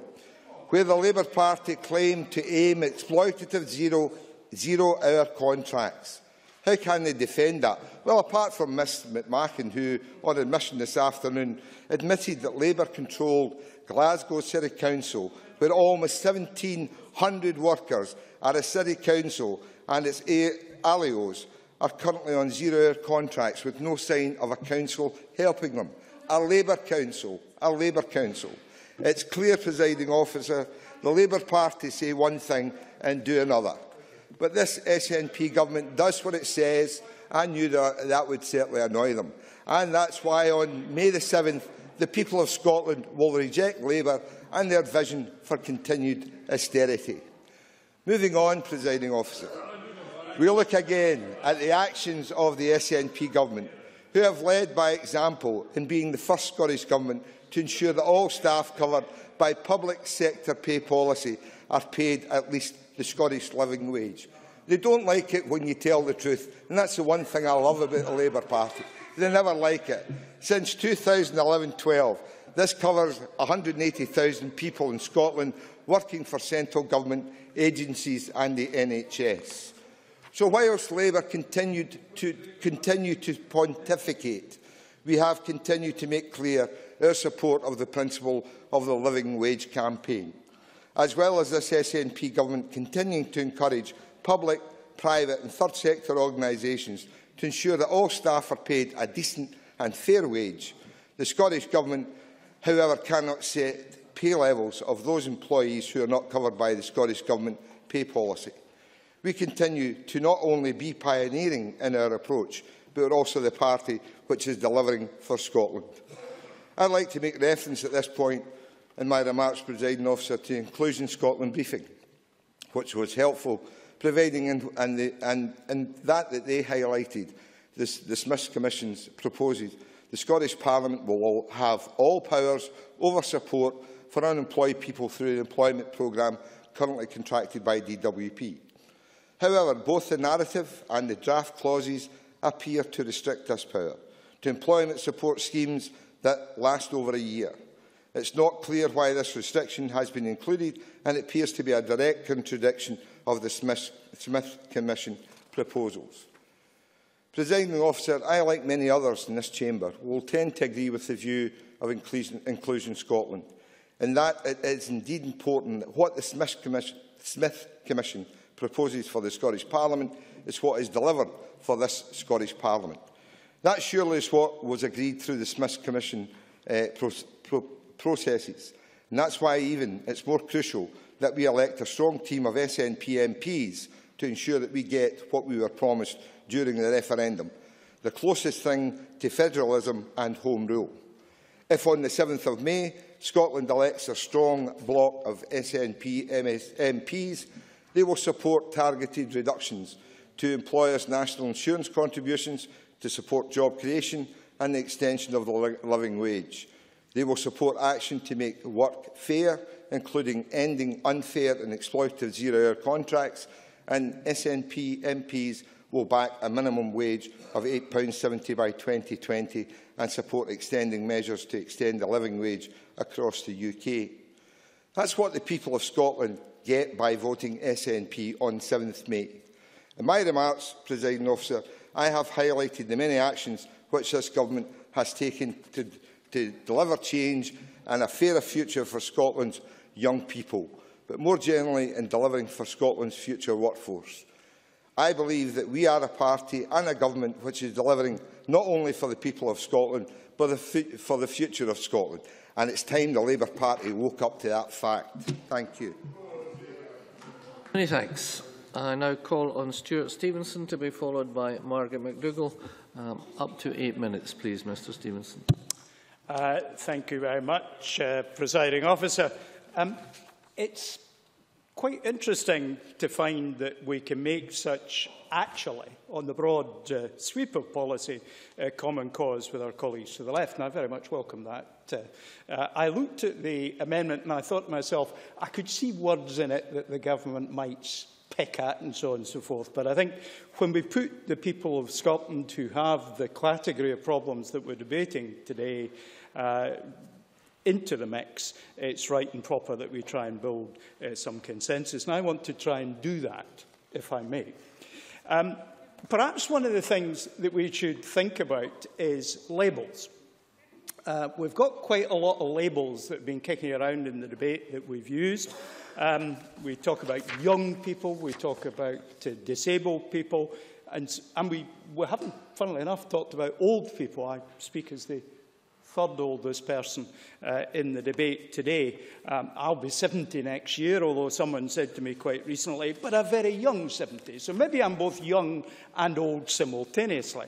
I simply don't know. But there are a number of groups we haven't talked about. Richard Simpson and my colleague Nigel Dawn did talk about people who suffer degrees of mental ill health, and I think Siobhan McMahon also made reference to that. And I think we've got to make sure that when we look at people with mental health, when we look at people who are recovering from addictions, when we look at people who've come out of the criminal justice system, when we look at people who've got particular literacy and numeracy problems, when we look at people who, for whatever reason, are not comfortable with, perhaps through disability, perhaps through a lack of access with modern technology, we've got a wide range of different issues. And that brings us to the heart of the matter. We're not talking about categories. We're actually talking about individuals. We're going to solve the problems that face us in this area of public policy, one person at a time. And with each person, we have to make sure that we develop what is appropriate for them to help them. Work is an important part of most people's lives, but not because it provides economic security, although it has to do that, but because it puts in the mind of people who work a value. It says, you are valued, you are making a contribution. I think work has a purpose, but that purpose is not to build a stronger economy. That purpose is not to increase taxation. That is to help the individuals.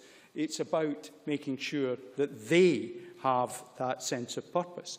And people have been out of work for some considerable time and bring to the issue of re-engaging with work or engaging with work for the first time, have all sorts of issues that they have in their own mind and that they may create in the minds of others that we have to make sure that we deal with. When we're looking at, for example, people with mental ill health, somehow, despite the fact that 1 in 3 women and 1 in 4 men will suffer some degree of mental ill health at some time in their life, it is somehow seen as a tiny little minority issue that doesn't affect us. And whenever you've had, as people will do from time to time, mental ill health, you're stuck with a label for the rest of your life. Employers will get a great deal out of drawing people in with the wide range of issues that I've delineated by having people that can contribute from their experience, adverse it may be, to improve the operation of workplaces. Now, the presiding officer at an early stage in the debate said that this would be a debate where there would be some room for invention, and I'm going to take him up on his word. I, as an older person, among others, would suggest that perhaps we're missing a trick in relation to how we use older people to bring in younger people with less experience of work. As older people reach the end of their working career, and for many through choice rather than necessity, that is later than it might have been, we have a core of people here can be the mentors of the new, who actually might wish to work fewer hours, but might feel there is a good social purpose in bringing in people who've got particular barriers to getting into the world of work that they, with their experience, might help. And I wonder if it's time that we collectively turned our mind to how we might actually make that work.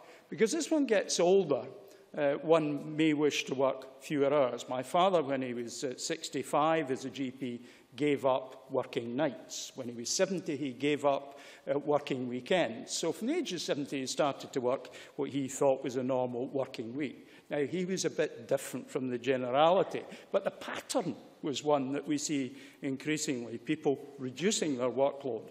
That is an opportunity to get people into the engagement with people, giving them that sense of worth, giving them a tiny little skill, perhaps in the first place, that enables them to get in through the front door and become depended on.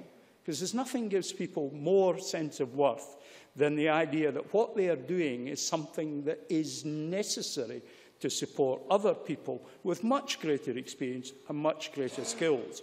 And the old lags, like myself and like others, perhaps might be the key to unlocking that. Now, another thing that we've talked about, which is quite relevant in my area of the country, is gender gaps. And we've talked about how there is a huge skew, very few women going into many of the traditional male-dominated industries. I very much welcome the fact that when I go to what is now the North East College, previously Banff and Buchan College, on the oil engineering courses, there's always a decent number of women. Not yet enough, presiding officer, but a decent number of women who can see a career ahead of them that is rewarding intellectually, rewarding economically, and will engage the mental faculties of people. And I very much welcome that. But that pattern is not repeated over enough of Scotland. It isn't something that we're seeing women challenging men for the places in what is a traditional male industry. I spent 30 years of my life in information technology, and when I started, the number of men and women doing the technical jobs was roughly equivalent, which was quite interesting. And of course, the reason for that is nobody knew about computers, and it was a bit of an illegitimate thing. I'm talking the 1960s when I started in it. And so therefore, the men didn't automatically take it over. Things have gone downhill since then. And it's now an industry where men dominate once again. So I think we've got to try and find new models and new ways of mentoring people, including women, including people with mental ill health, and sideways reference a little bit by Richard Simpson, people who have the ability to recover from addictions and the desire to do so.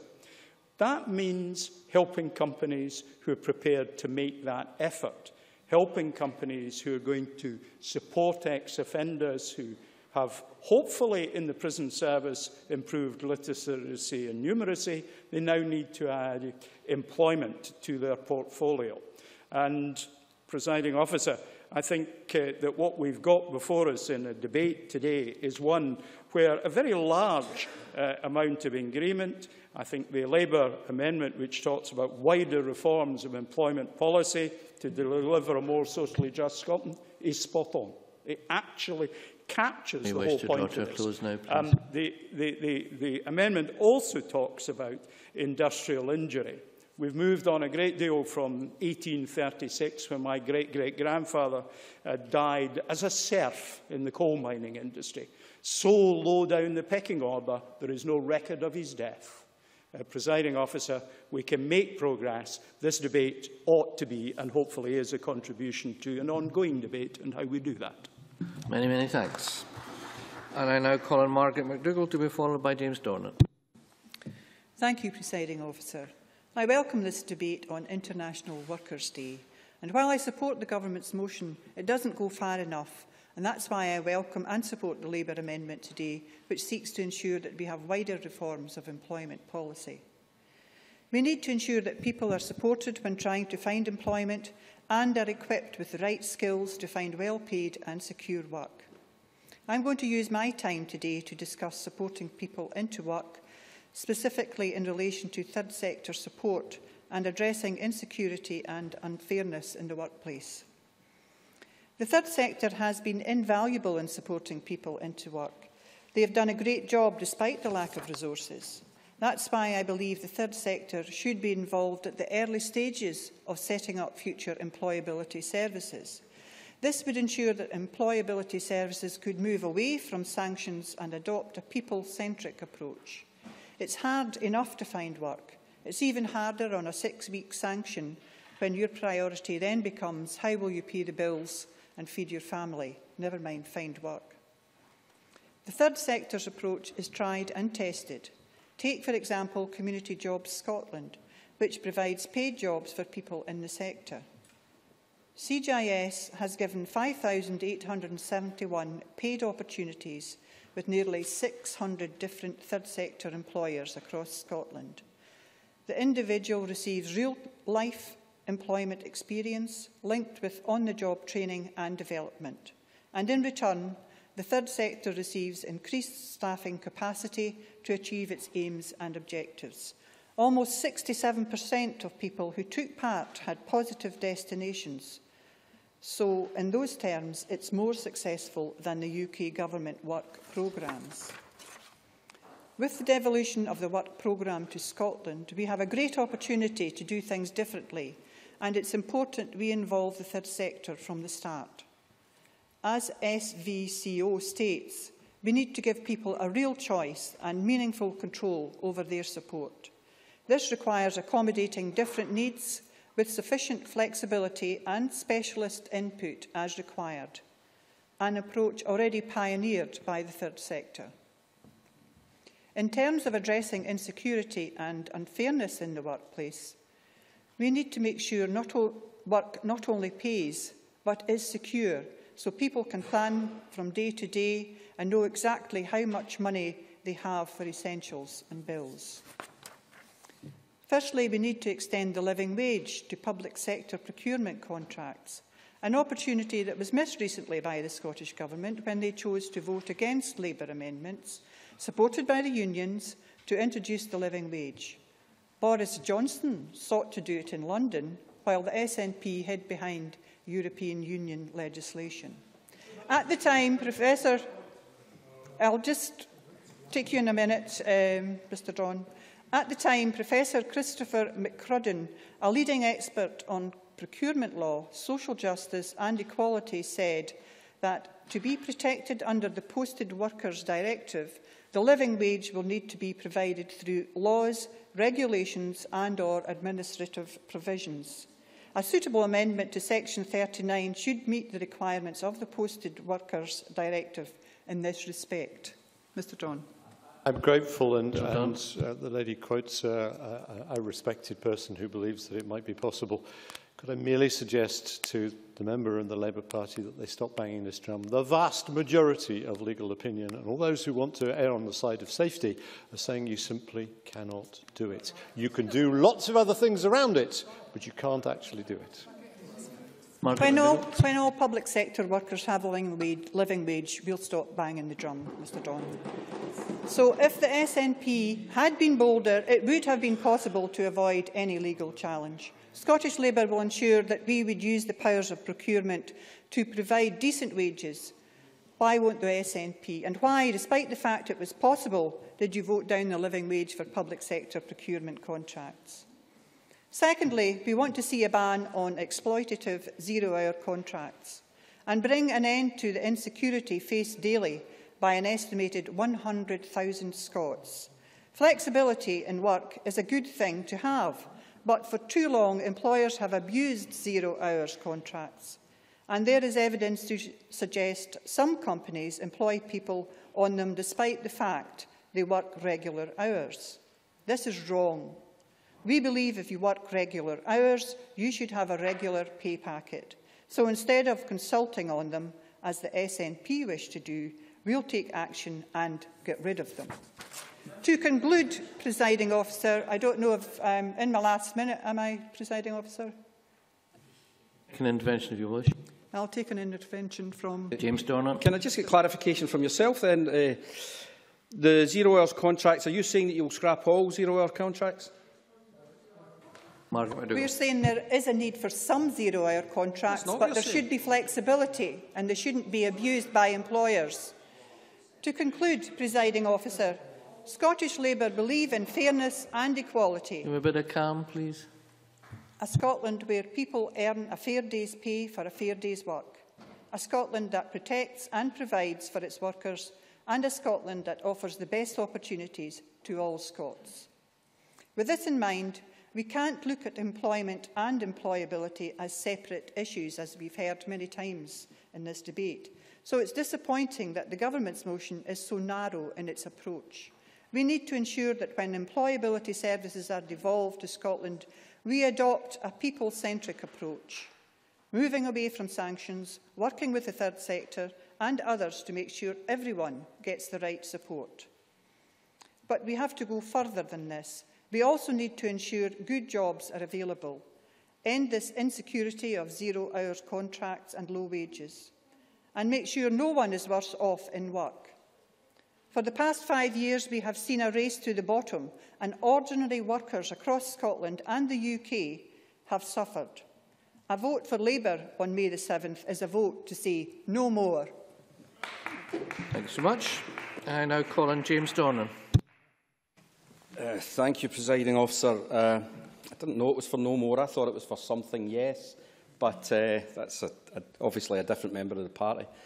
I was a wee bit concerned at Stuart Stevenson's comments where he said that he was the third oldest person that was taking part in this debate, and I'm looking about to see who the other one was. No disrespect, Richard, but thankfully it's not me. The comments about the living wage and the 0 hours I'll leave to one side, because this should be a consensual debate, and in the main it has been a consensual debate. I think we're all looking for the same outcome here.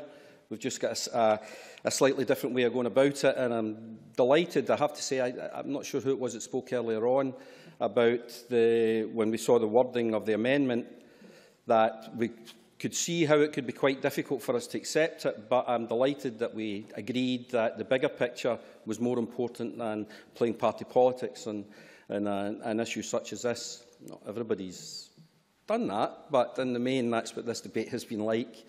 We've heard a lot in the debate about the good work being done nationally on this subject, and it's true that there are areas of common agreement, which is talked about devolution of parts of the work programme. And I think it's because we can all agree that where the Scottish Government is able to act and where this place is able to act, we've acted well. And the stats, particularly for women and youth employment figures in Scotland, compared to the rest of the UK, and reflect that.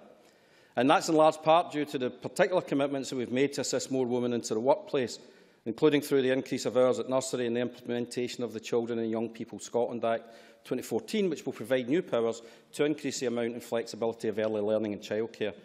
And of course, a continuation and upcoming increase to an additional 10,000 school pupils and 12,000 part-time college students of the educational maintenance allowance has been crucial in the fall of youth unemployment over the last few years.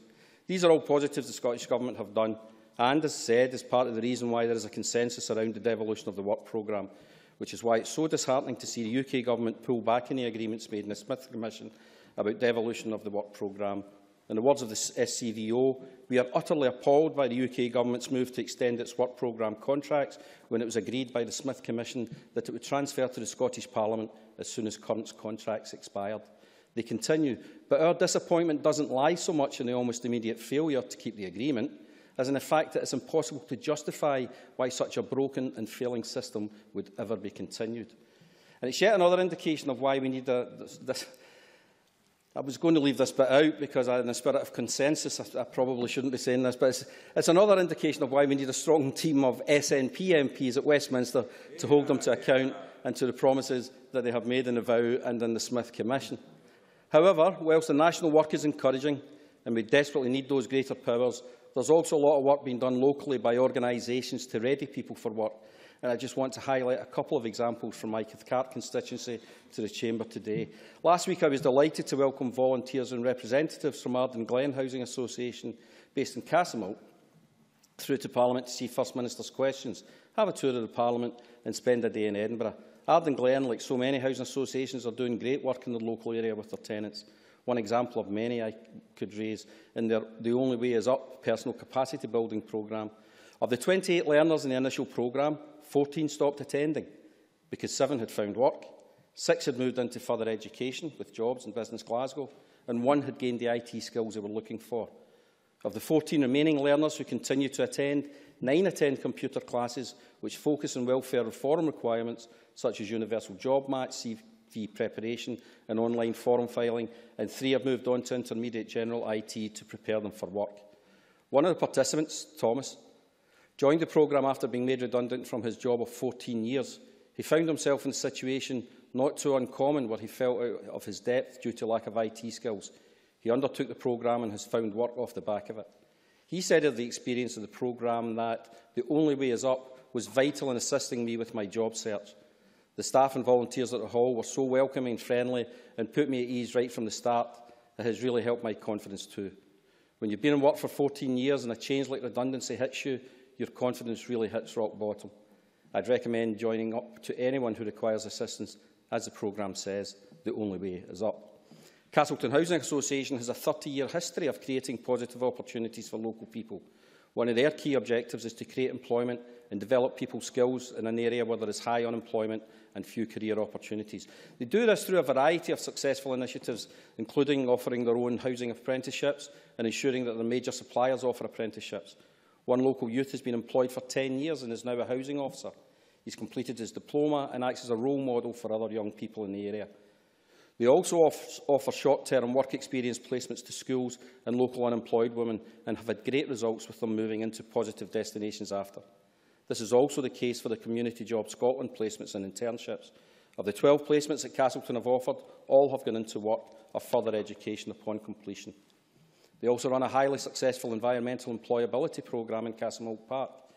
This has taken 80 unemployed people through an 8-week training programme. Over the past 3 years, over 80% of participants have gained qualifications and just over 50% of participants have moved into employment, with over a third of them in the programme coming from workless households. It's possible for them in Ardencraig and countless others across the country to offer these programmes to empower local people because of the support they receive from partners, including the Scottish Government. Just think how much more we could do with all the powers for employment here in Scotland. Thank you. And thank you. I now call on Mike Russell to speak up to 4 minutes, Mr Russell. Thank you, Presiding Officer. I apologise for not being here for the opening speeches, but obviously this has been a considerably detailed debate. But the core Microphone, of this debate Mr Russell. Microphone. The core of this debate is Scotland's economic strategy, which sets out what is called an overarching framework for achieving a more productive, cohesive and fairer Scotland. And that's essentially whatever part of Scotland you come from. There is a difference in being employed or looking for employment between Colonsay and Cumbernauld, between Gia and Galashiels, but the core issues are the same for the government in terms of increasing competitiveness and tackling inequality. And I want to deal with the tackling of inequality, in particular the 4 priority areas that are focused on to deliver Scotland's economic strategy. And the first is investing in people and infrastructure in a sustainable way. And it is vitally important in my own constituency, particularly that the work of public bodies is to the fore in this matter. The work of Highlands and Islands Enterprise, Business Gateway, is very important. But they have to be focused along with other public bodies in securing employment and securing infrastructure growth. Because without infrastructure in place, then employment is very hard to find. Some weeks ago, I chaired the first meeting of the Cowell Fixed Link Group. And that is a major infrastructure project which is a long way away, but it's important that every part of the public sector is engaged in thinking about how such developments could take place. And recently I've been working with the community in Delavik, one of the remotest villages on the Scottish mainland, who are very keen to establish a hydro scheme, but who require the help of all the public agencies to make that happen. The second pillar of growth is fostering a culture of innovation and research and development. And that is possible in rural areas, both through investment, through bodies such as the University of the Highlands and Islands, and I'm thinking of the Science Park at Dunstaffnage and the growing work that's done there, but also in some of the priority industries. The natural resources of Scotland are very great, and investing in the Scottish food and drink industry is something that this government has done comprehensively since 2007, is producing the opportunity for innovation, but there must be more of it. The difficulties being experienced by the dairy industry in Kintyre and the requirement to sustain that because of employment issues arise to some degree because of the lack of innovation in that industry. And the success of the New Zealand dairy industry has been because it has been an innovating industry. So there must be continued innovation, but again, it will be the public sector that supports it. And thirdly, Presiding Officer, promoting inclusive growth is extremely important, particularly in the jobs market. And the role of public agencies and indeed the local MSP, and I've been involved in this very heavily, in promoting jobs fairs and jobs markets throughout the constituency and encouraging employers to think of different ways of employing young and old, making sure that there is an opportunity for people where they live is exceptionally important. And finally, the promotion of Scotland on the international stage is vital. Tourism plays a great role in that. So do things like food and drink industries, and so does the industry of aquaculture, which I know the Cabinet Secretary is very familiar with, having had that portfolio after myself. And to see the excellence of Scottish food and drink and the excellence of Scottish salmon promoted across the world does bring people to Scotland and does make them think about how people earn their living in parts of rural Scotland. It is extremely important, in everything that we do in this chamber and everything the Scottish Government does, that there is a focus on those places that are outside the central belt, that in each rural and remote community there is a investment in opportunity. And that requires supporting employment. But it is the state, it is the public purse that has the largest responsibility. And I'm quite sure that that needs to be remembered again and again. Thank you, Presiding Officer. And thank you. And we now move to closing speeches, and I call on Gavin Brown. Up to 7 minutes, please, Mr Brown. Presiding Officer, thank you. I've just realised that in my opening speech I neglected to outline how the Conservative group would be voting this afternoon, so let me take the chance to do that now. I thought the Scottish Government motion was perfectly reasonable, one that we would have supported on its own. It seemed to me to be a motion that wanted to explore issues and look for collaboration amongst political parties, and therefore it's one which, as I say, we would have happily supported. In terms of the Labour amendment, plenty parts within it with which I do agree and could happily have supported. I particularly acknowledge their part about the low levels of disabled people on modern apprenticeships in Scotland. But ultimately, we're not able to support the Labour amendment. I have a particular concern, I have to say, about the last section, investing in a future fund for all young people not in education to give all young people in Scotland the best possible employment support. That is obviously a direct link to the policy announced by Jim Murphy just a couple of weeks ago, and it's one which, in my view, we're unable to support, I'm afraid to say. I am surprised, I have to say, that the SNP are able to support that particular policy, because a couple of weeks ago they weren't quite so enthusiastic about the policy, and to some extent, perhaps the Labour Party has had a bit of a coup today in terms of getting the government to commit to that. And who knows, perhaps even by 5 o'clock they'll have convinced Richard Lyle to support their amendment as well. Deputy Presiding Officer, ultimately I think this debate was a debate of two parts. The first part, I think, was outlined by Rosanna Cunningham in her opening 30 seconds, where she said this is the beginning of a collaborative process involving Government, Parliament and other stakeholders. And I think that part of the debate, I have to say, has been a success. We've had some very interesting contributions from all parts of the Chamber, and a huge number of issues, I think, which were ones we may have been aware of before but were worth repeating, and a couple of issues which were perhaps fresh and new and can help to complement government thinking over the coming weeks and months. Margaret McCulloch, I think, put it well when she said we need to have a broader debate about how we take the process forward. There were a number of references to the Finance Committee report from a couple of years ago, and I commend that to anybody who wants to drive the policy process forward in employability. We heard about the specific rural elements, most recently from Mike Russell, but before that Elaine Murray, and I have to say Nigel Dawn made some pretty valuable contributions in that regard. Elaine Murray also talked about an element of the committee report that I'd forgotten about, I have to say, but it came flooding back to me as soon as she mentioned it, and that's the idea where a lot of smaller businesses, not just in rural areas, but obviously in some rural areas, a lot of smaller businesses did say that they wanted to take on an apprentice, and they had quite literally half a job for an apprentice. And if you could have the sharing of an apprentice between several companies or organisations, actually I think we might find a significant additional number that would end up taking an apprentice on. I know there are some difficulties with it. I know it's not quite as simply as putting two and two together, but perhaps we can make progress in that, and I think if we can, that would be a very welcome step forward. We heard some good local examples of activities. Mark MacDonald talked about one in his constituency, which had an 80% plus success rate. I'd be interested to hear more of the details of that, because anything with a success rate of that percentage is worthy of further examination. And they also had, I think, an interesting contribution, as we normally do, from Stuart Stevenson, who brought mental health to the fore, quite rightly. And then, while he was freewheeling, I think, at this stage, his suggestion of mentoring, I have to say, was a pretty interesting one. The idea of getting those with huge experience to who eventually want to do slightly fewer hours, passing on more of their knowledge in perhaps a more structured way over time, is something that, again, I think was a pretty valid contribution. So I think the first part of the debate was a big success. For me, the second part of the debate there was a little disappointing, because the second part, I think, was the Scottish Government basically saying we need more powers because the UK doesn't do it terribly well and we do everything completely brilliantly. I could obviously exaggerate slightly, but that was the subtext. That was the subtext of what the Scottish Government wanted to say. We do it so well here, we do it so well here, that's why we need everything. But when actually pressed on any of their own policies, the Scottish Government, I have to say, were unable to answer questions and were unable to hold themselves to account for their own policies.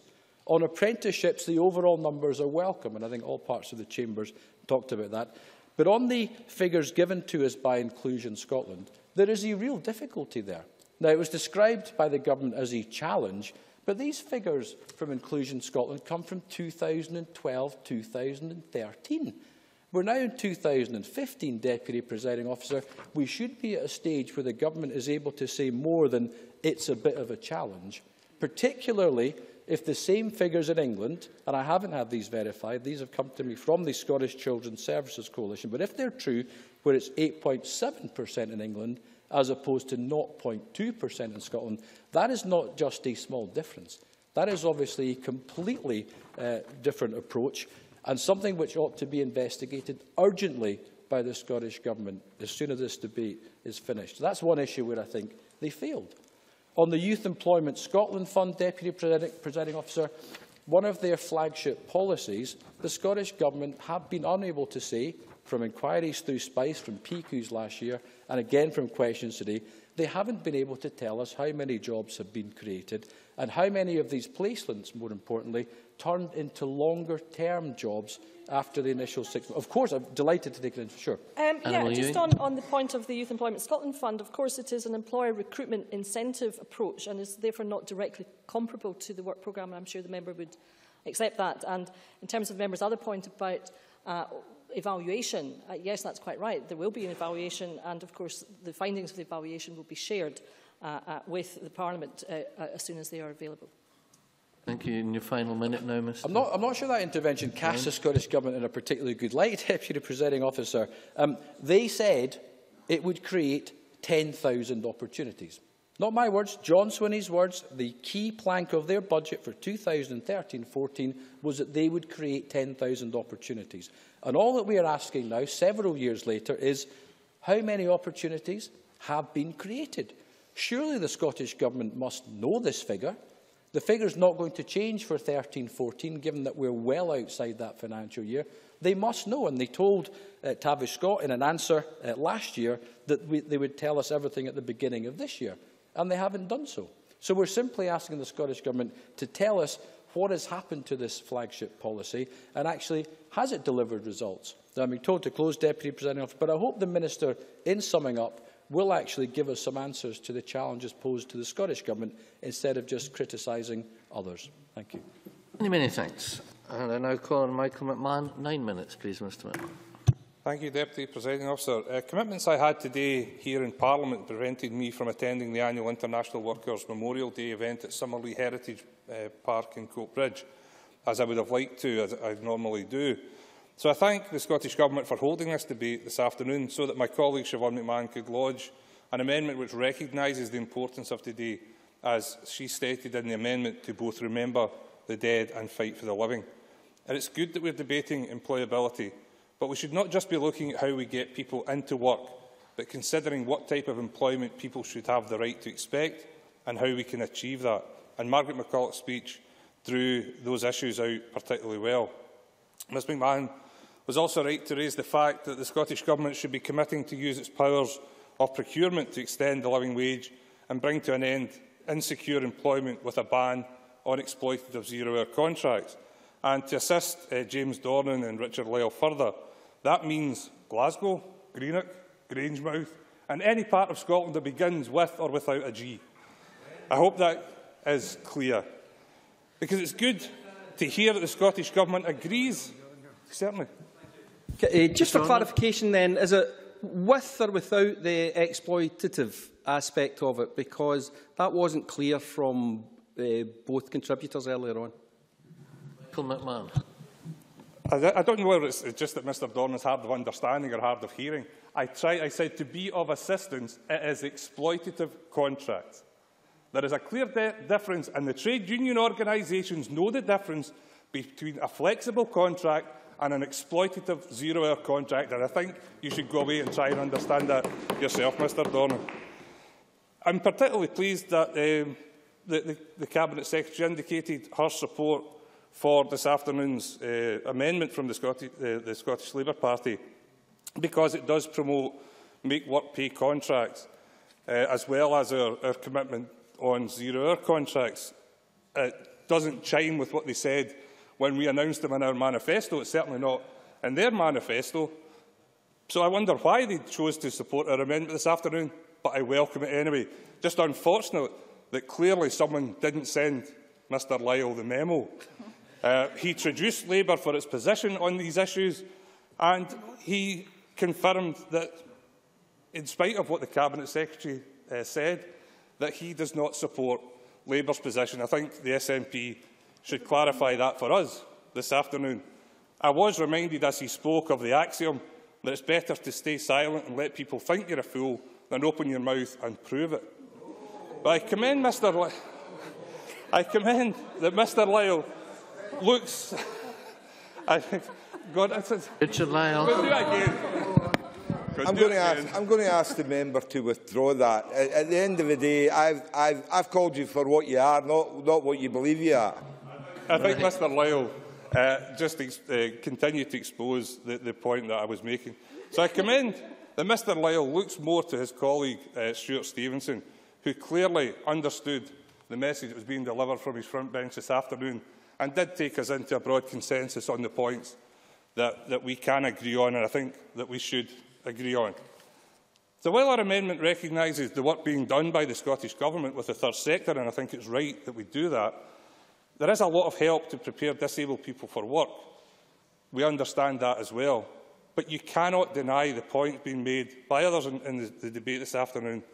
When you look at Inclusion Scotland statistics, the latest figures show that the employment rate for disabled people in Scotland has fallen to just 40.8%, despite overall employment rates for the whole working-age population rising to almost 75%. That is something that we have to look at. Within those figures, the points that were made, and I think it is worth reiterating, the fact that in 2012-13, just 63 apprentices out of 25,691 modern apprenticeships went to young disabled people. That is a shameful 0.2%. And no matter how much the government might want to pat itself on the back for its achievement and its numbers, and I take the point that Stuart Stevenson made, we want to get to figures like 30,000 modern apprenticeships, but I think it would also be useful when you're making that point not to compare it to the statistics we had under the previous Labour administration, because you would be comparing apples with oranges. In the previous Labour administration, Mr Maxwell, if you check your facts, only level 4 and 3 at SVQ were counted as modern apprenticeships. The Scottish Government now counts level 2 and other SVQ in work qualifications. I'm not decrying that. That is not a bad thing. But please don't try and say that you have moved to this figure of 25,000 by comparing it to what was counted before. You're counting them differently, and that is an important point. So no one seeing those figures could disagree that disabled people's ongoing exclusion from the labour market because of discrimination and a failure to provide the necessary support to access employment has to be tackled. That's why Labour uses its amendment to call for an early review in the context of Scotland taking over disability benefits, with the expected implementation of the Smith Commission proposals. We believe that wider reforms of employment policy are required to deliver a more socially just Scotland. And in my experience in listening to employers tells me that at present the expectations of the private sector are far too often at odds with the structures for employment programmes that are designed and run by public sector agencies like Job Centre Plus and Skills Development Scotland. That's why any employment programme must have the earliest possible private sector involvement so that employment initiatives have the best possible chance to succeed in meeting the needs of the business sectors that we rely on to provide the sustainable economic growth that we all desire. And I think that was a point that I do agree with Stuart Maxwell on. But the main criticism that we have is that it appears, and it's been raised by people in the debate, the Skills Development Scotland seem to identify the outcome they want and then try to fit the round SME pegs into square training place holes that they have designed to meet their targets. Elaine Murray highlighted an important example of SDS one-size-fits-all attitude in her area. Nigel Dawn and Lewis MacDonald also introduced perspectives into the debate on considerations of local job market conditions. And I think that that's a very important aspect. We often hear businesses and government are under intense pressure to become more strategic about developing and assessing employability initiatives and the skill sets that need to be created to meet current and envisaged skill shortages. Business groups claim to be linking strategic planning more directly with training, development and recruitment, while our education and skills system claims to be moving towards skill-based outcomes. And government agencies are keen on certifying learners' employability skills, be they modern apprenticeships, SVQs or other vocational courses, as a means of indicating that people have been enabled to negotiate the transition to the world of work. However, what seems to be missing is the robust evidence that we need to ensure that that is being achieved. And while there is no doubt that employers and educators know that the development of skills is essential to Scotland's competitiveness and growth in highly competitive global markets, they find it difficult to take effective concerted action to establish programmes for delivering them. Now, whether they disagree or not with this opinion, there seems to me to be a certain lack of clarity about what employability skills are often seen as and how they are connected to one another and how to approach the process of developing them. Connecting the separate worlds of work and education by developing employability skills should also help promote a culture of lifelong learning that will provide benefits to the economy at large in the longer term. I'm afraid you must now draw to a close. Thanks. A number of people talked about the long-term importance of this, and I think that was an important aspect to draw out of the debate. So I look forward to the response from the Minister and hope that as we go forward this afternoon we can continue to have that consensus that brings us to a point that we agree just how important an issue this is for Scotland as we go forward. Thank you. Thank you very much. I now call on Annabel Ewing to wind up the debate. Minister, I'm afraid all of the extra time has been used up. If you could finish by 5 o'clock, I would be grateful. I will certainly do my best, Presiding Officer, and thank you very much. Today's debate has been interesting and wide-ranging, and I do welcome the contributions from all members this afternoon. In a moment, I will try to pick up on a number of the points made, but first I would like to stress, as the Cabinet Secretary made clear in her opening speech, it is important to say that we want to listen to ideas and views from across the board and, as far as possible, to build a consensual and a collaborative approach to the devolution of employment support services. We do intend to engage with a broad range of stakeholders and service providers through our public consultation to be launched this year, and I would like to take this opportunity to thank SCVO, Inclusion Scotland and the Health and Social Care Alliance Scotland for having taken the time to provide briefings for today's debate. These briefings reflect the enthusiasm on the part of the third sector to make a contribution to the debate and ensure indeed that their suggestions are duly considered. In the context of this debate this afternoon, Presiding Officer, we will focus particularly, and indeed in the consultation that we launch, on the position of users of employment support services, because we need to understand their needs to ensure that they are empowered to make progress into the world of work by being closely involved in the development and in the design of the employment support services. And we take this approach because we do believe that those who use services can make a critical contribution to how these services are delivered for the best.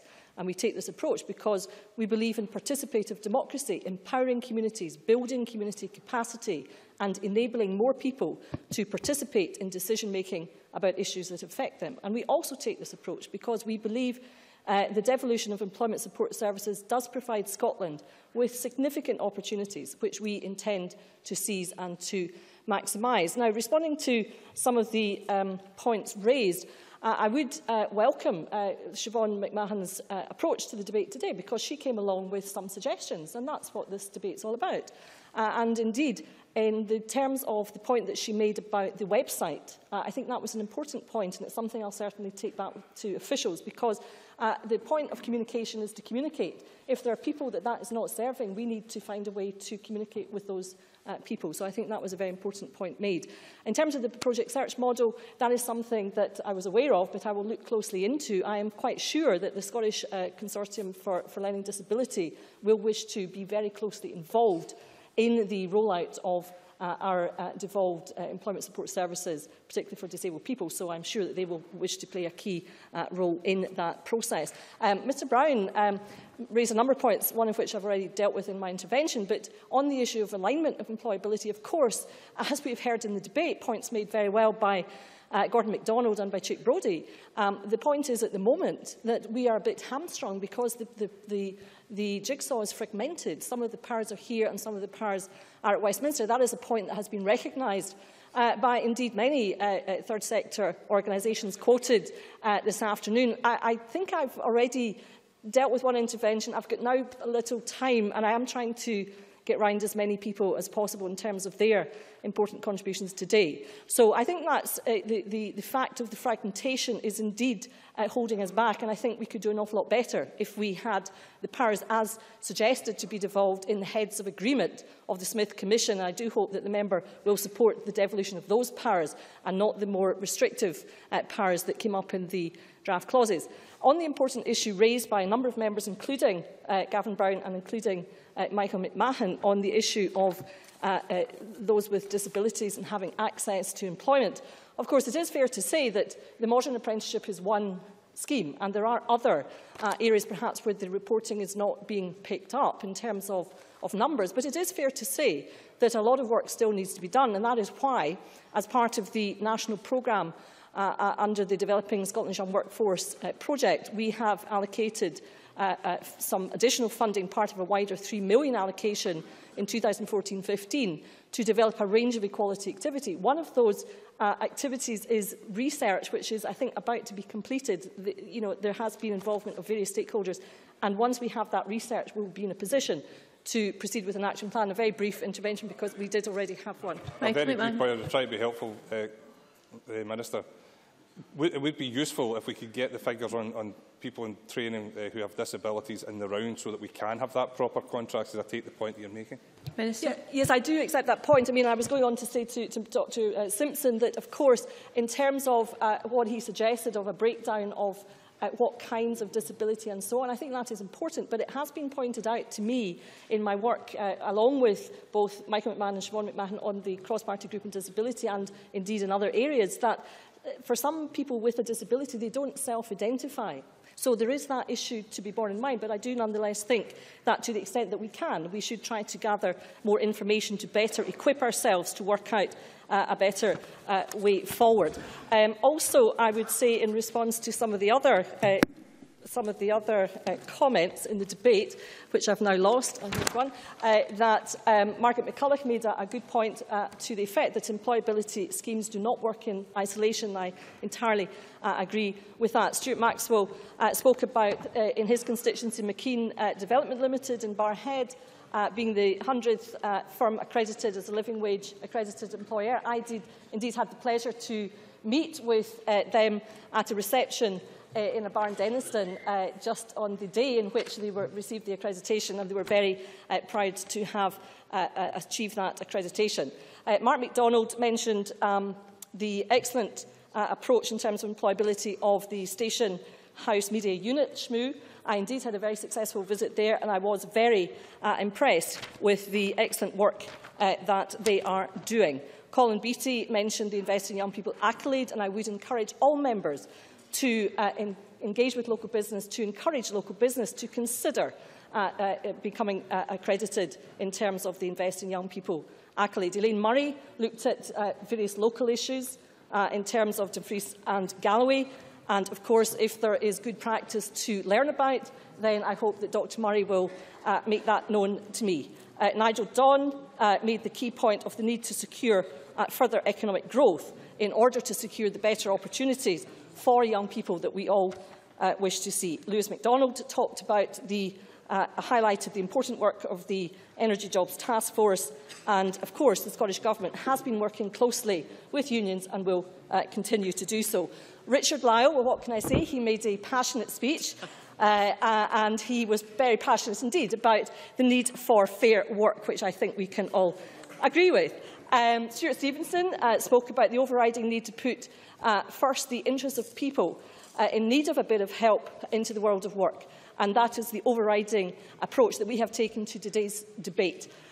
He also made a powerful plea for the need to treat people as individuals and not as categories, a point I entirely agree with. Margaret McDougall stressed the important role of the third sector in employment support provision in Scotland, and that was a point well made with her experience on the CPG on volunteering. James Dornan talked about local examples in his constituency of Glasgow Cathcart of young people getting the skills that they need to make their way into the world of work, with help from local programmes such as The Only Way Is Up, and I feel a wee visit probably coming on to Cathcart. Mike Russell stepped into the breach to make a brief contribution to the debate, and a very interesting one it was too. He focused on the need to tackle the issue of inequality in society, and in this regard highlighted the important role that local jobs fairs can play. Presiding Officer, please. Can we hear the Minister closing? That was an example of indeed the wide-ranging nature of the debate today. I see that I have only a little bit of time left, so that means that I won't be reading out this very long, detailed technical speech. I'm just going through the pages. But there are a number of important points that have emerged from today's debate. In terms of suggestions made, these suggestions will be duly considered by the Government, because that is the point of the exercise. We want a broad discussion about how we can do this better, because that is how we will serve better the people that are relying on us to act in a way that serves their interests and not gets diverted down other routes. In conclusion, Presiding Officer, I would just say that the Government has established a strong track record in supporting people into work, and we have heard evidence of that today. I am determined that we will seize the opportunity brought by the planned devolution of employment support services to build on that success and to ensure that more people secure better work and secure the benefits that this will bring to Scotland, to her people and to her communities. Thank you very much, Presiding Officer. Many thanks, Minister. That concludes the debate on Scotland's future employability services, and it's time to move on to the next item of business, which is decision time. Could I ask members who are in the chamber and hoping to vote at decision time to check that their cards are properly in their consoles? Thank you very much. There are 2 questions to be put as a result of today's business. The first question is that Amendment 13023.1 in the name of Siobhan McMahon, which seeks to amend motion number 13023 in the name of Rosanna Cunningham on Scotland's future employability services, be agreed to. Are we all agreed? We are not agreed, and therefore we will move to a vote. Members should please cast their votes now.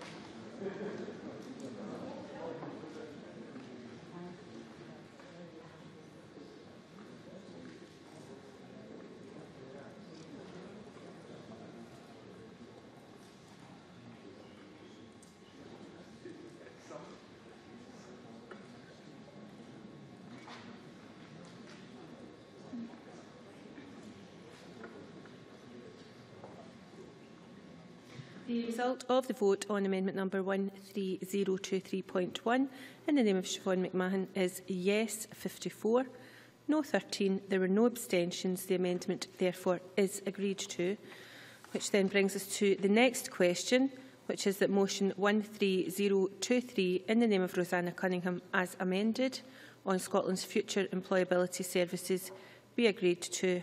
Are we all agreed? The Parliament is not agreed, and therefore we will move to a vote. Members should please cast their votes now.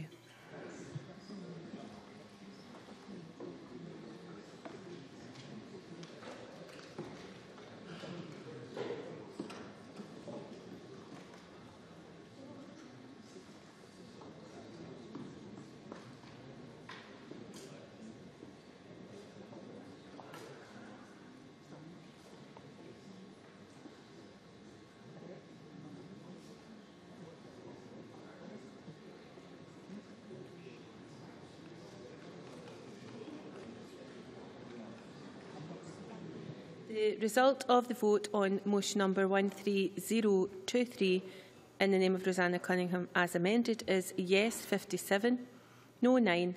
There were 2 abstentions. The motion as amended is therefore agreed to, and that concludes decision time.